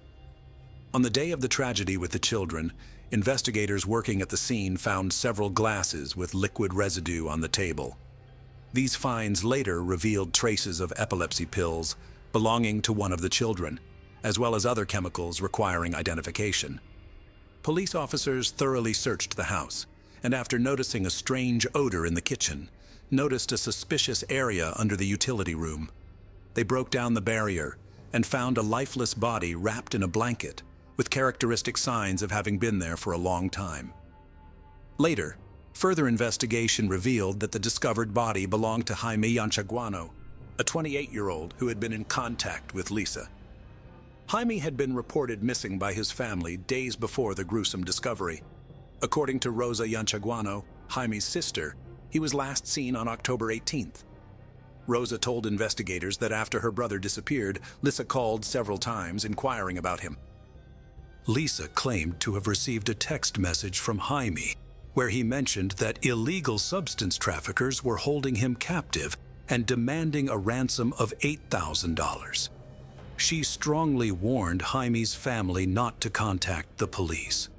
This claim became a crucial point in a complex investigation, as detectives sought to solve the tragedy and uncover if there were any other hidden victims.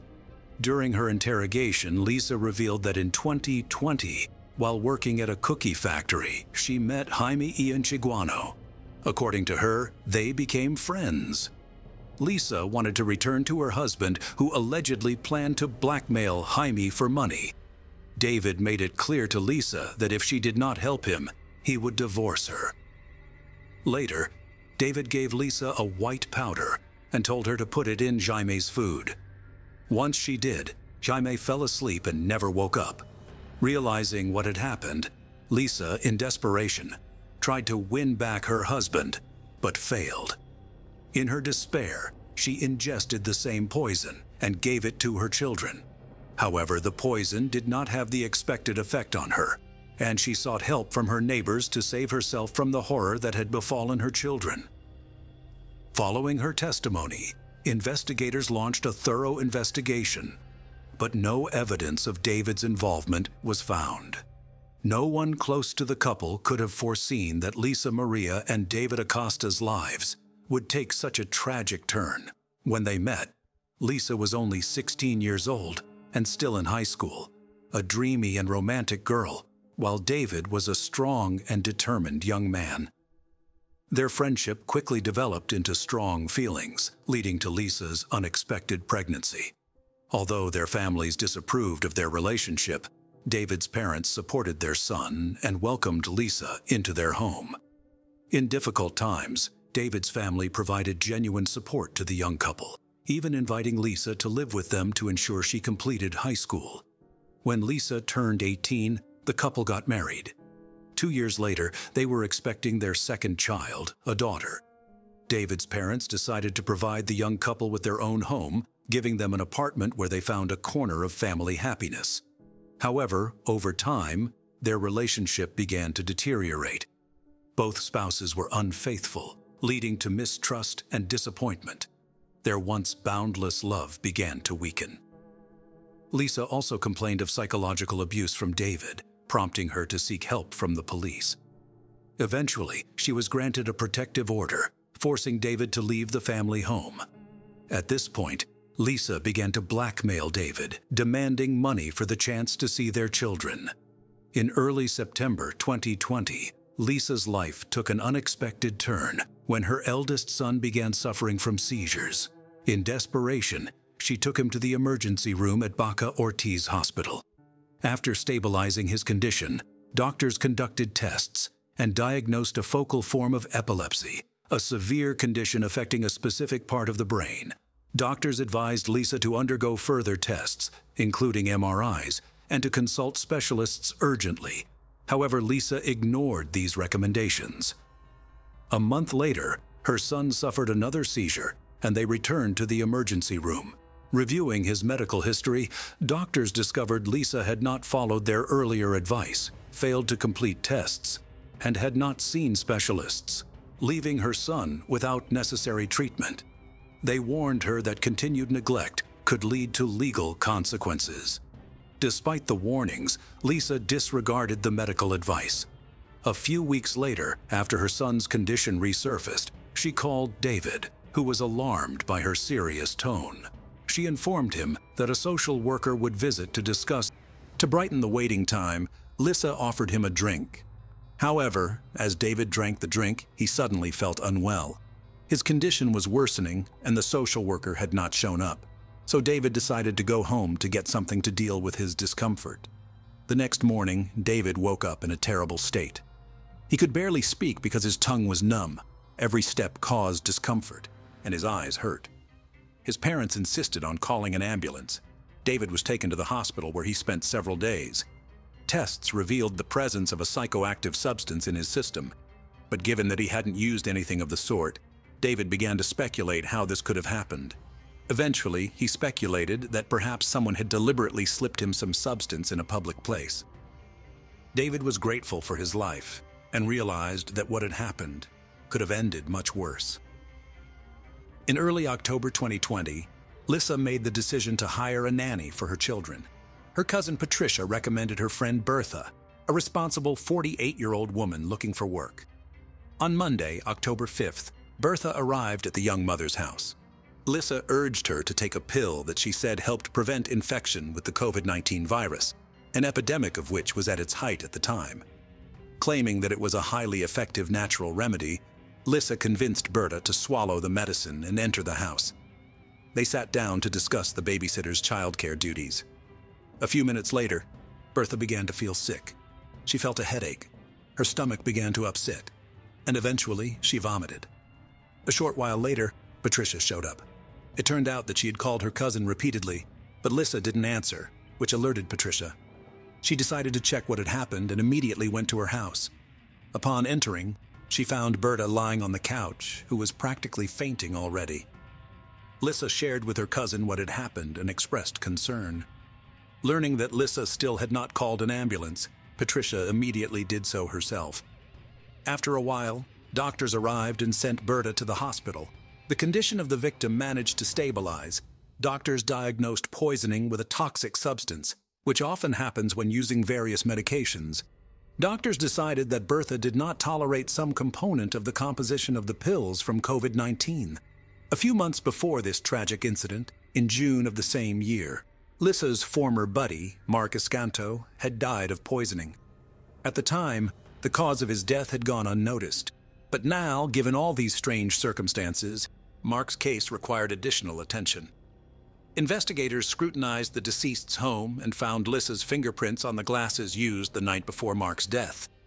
This fact added new evidence to the investigation, pointing to Lissa's possible involvement in the incident. But suddenly, a new accusation was made against Lissa. Her own family made a shocking report to the police. It turns out that on September 2nd, the family had a family gathering where Lissa offered to let everyone taste a drink of her own making. 7 brothers and sisters of the young woman, as well as their parents, drank the unknown drink and immediately felt sick. Fortunately, no one died, but the 56-year-old mother suffered a stroke. Lissa's father claimed that while the relatives were seeking medical attention, his daughter stole $1,300 from the house. Now the investigation included not only crimes against the children and a former boyfriend, but also an incident that jeopardized the lives and health of her own family members. As it turned out, that wasn't all. Investigators encountered another strange event. In May of that year, Jose Luis Erazo, a friend of Lissa's, was found dead in his home. A few days before, Jose had suddenly disappeared, and neighbors soon smelled a rotting odor, prompting them to contact the authorities. An examination of the body initially revealed nothing suspicious, and was ruled a heart attack. But one of Jose's sisters suspected something strange and hid a bottle of alcohol found in the refrigerator. In addition, Jose's family noticed that some items were missing from the house. It turned out that Lissa and Jose were friends, and when the guy died, the alleged killer contacted his relatives by phone. With a distraught voice, she stated that Jose owed her a large sum of money, and she had to contact the family to repay the debt. This cunning plan did not work, and a little later Lissa called Jose's family again, changing her voice to conceal her identity.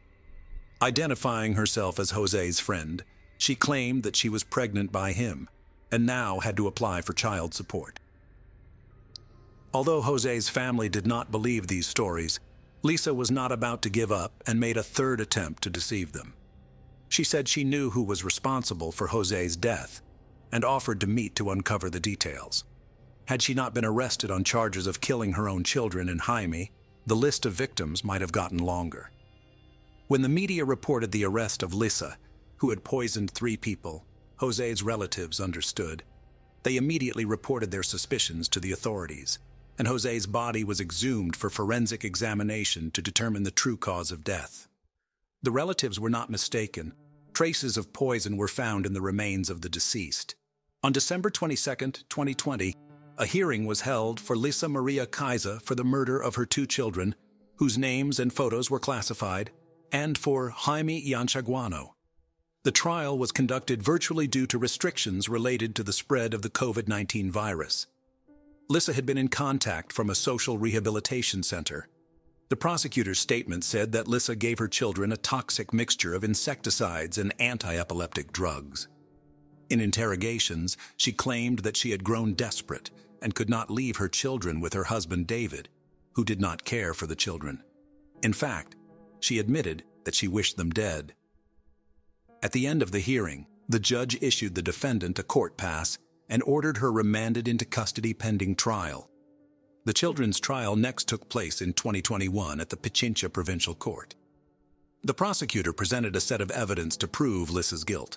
Among them were statements by David, who revealed the content of messages the wife had received on the eve of the tragedy. In one of the messages, she claimed that she would take with her what belonged to her, referring to the children. She said she didn't know where her children and herself would go, heaven or hell. But now she felt as if she was in hell. Lissa added that she doesn't expect her husband to forgive her, because she knows he hated her, and now he will hate her even more. David also spoke about his unstable relationship with his wife. At the hearing, the defendant's reconstructed testimony was presented, stating that she took 2 pills that day, called for help, and then passed out. According to the reconstruction conducted by the prosecutor's office, The daughter died while still in bed, and her older brother tried to take a few steps to call for help, but fell and died. The conclusion of the forensic medical examination was extremely clear. The children died as a result of a premeditated crime. The deaths were the result of suffocation caused by pulmonary edema and intoxication caused by a mixture of epilepsy medication and other unspecified substances, presumably insecticides and disinfectant. The prosecution also charged Lissa with the death of Jamie Ianchaguano, whose body was found bricked up in the kitchen. The perpetrator was also suspected of attempting to kill David and members of her own family. The hearing raised the issue of Lissa's irresponsible attitude to her son's health after being diagnosed with localized epilepsy. The mother ignored instructions for further tests and follow-up examinations, and when the boy was hospitalized again, his condition was exacerbated by her own mother's negligence. Warnings from medical professionals did not change her attitude toward her son's treatment, leading to a threatened termination of her parental rights. Lissa's mental health investigations revealed her to be highly emotional and environmentally dependent. She sought constant attention and understanding from others, and experienced severe anxiety when events did not unfold according to her plan. She also exhibited a tendency to self-harm. She attempted to say goodbye to her life at least 3 times, but was unsuccessful each time. Witnesses described her as insecure, attachment-seeking, exhibiting schizoid and erratic behavior. The findings of the psychological analysis also emphasized that on the day of the tragic events, Lissa acted with full awareness of her actions. After a long trial that lasted 10 months, Lisa Maria Kaiser was found guilty of the crime against her children. The Pichincha Provincial Court sentenced her to 34 years and 8 months imprisonment. In addition to this, she was ordered to pay David a compensation of more than $20,000. It was noted in the press that Lisa remained calm throughout the proceedings and only showed emotion when her children were mentioned. The Jaime Ianchaguano murder case, which began in August 2021, appeared to be unfinished. New details were revealed during the court hearings. Lissa admitted giving her friend a white substance mixed with alcohol, but claimed she got it from David. However, the investigation proved otherwise. According to a psychiatrist who interviewed Lissa, she did not want to take Jaime's life. She wanted to intimidate his family so she could then extort money. She did demand $8,000 as ransom. Experts called the plan disorganized, which ultimately led to the crime. In addition, forensic tests revealed that it wasn't that simple. Jaime was found to have poison in his system, and the cause of death was strangulation. The body was found with a shattered ribcage and wire around the neck. Lissa claimed that after her friend died, she decided to bury him under a back room and cement him in. The store owner's testimony confirmed that Lissa bought building materials during the days of Jaime's disappearance. After the parties' arguments, the prosecutor's office requested a new trial in April 2022. At that trial, an additional charge of extortion was filed. Lissa called Jaime's relatives, claiming he was being held by a group of gangsters, and demanded $8,000 for his release. The defense relied on the lack of conclusive evidence that Lissa was involved in Jaime's murder. Nevertheless, she was found guilty and received a 22-year prison sentence, as well as a sentence to pay $5,000 to the victim's mother. While Jaime's trial was underway, the investigation of Mark Escanto and Jose Luis Erazo, Lissa's alleged victims, was nearing completion. Mark Escanto was 48 years old, and tests conducted after his death revealed traces of the same substance that Lissa had given to her children. In addition, Mark was found to have severe inflammation of the stomach. The family's lawyer claimed that Lissa met Mark, offered him a beer, and then put the poison in the drink. A glass with Lissa and Mark's fingerprints, as well as a swab containing the woman's DNA, was provided to authorities. Alleged motives for the murder included jealousy and money. It is also known that Lissa had asked Mark to help her financially, and there is evidence that he loaned her at least $120. Mark was Lissa's first known victim. The final outcome of this case, as well as that of Jose Luis Erazo, remain unknown. They may not have been reported in the press, or the investigation may not yet have reached the stage of being formally charged and brought to trial. At the time of her brutal crimes, Lissa Maria was only 26 years old. Her high-profile criminal case has become one of the most horrific and disturbing in Ecuador's recent history. These crimes made her known throughout the country as Doña Venado. Lisa Maria Kaisi is recognized as a serial killer in Ecuador. Her victims have endured terrible suffering, and their relatives have suffered unbearable pain. The charges include 5 murders and 9 attempted murders. Under Ecuadorian law, the maximum sentence she could face is 40 years in prison. That means Lisa could be released when she turns 70 years old. It is still unclear what motivated Doña Venado to commit such horrific acts. Was her act the result of resentment for not getting what she expected in life? Many speculate that the motive was money, and in David's case, Lisa acted out of a lust for revenge, which led to the tragedy with her children. The most horrific part of this story is not only the number of victims left in the path of Doña Venado, but also the fate of 2 innocent children who could not have guessed that their mother, who gave them life, would take it away so absurdly and cruelly. Thanks for watching, guys. Jack was with you. Subscribe to the channel and don't forget to click the bell not to miss new stories from around the world. See you soon. Take care.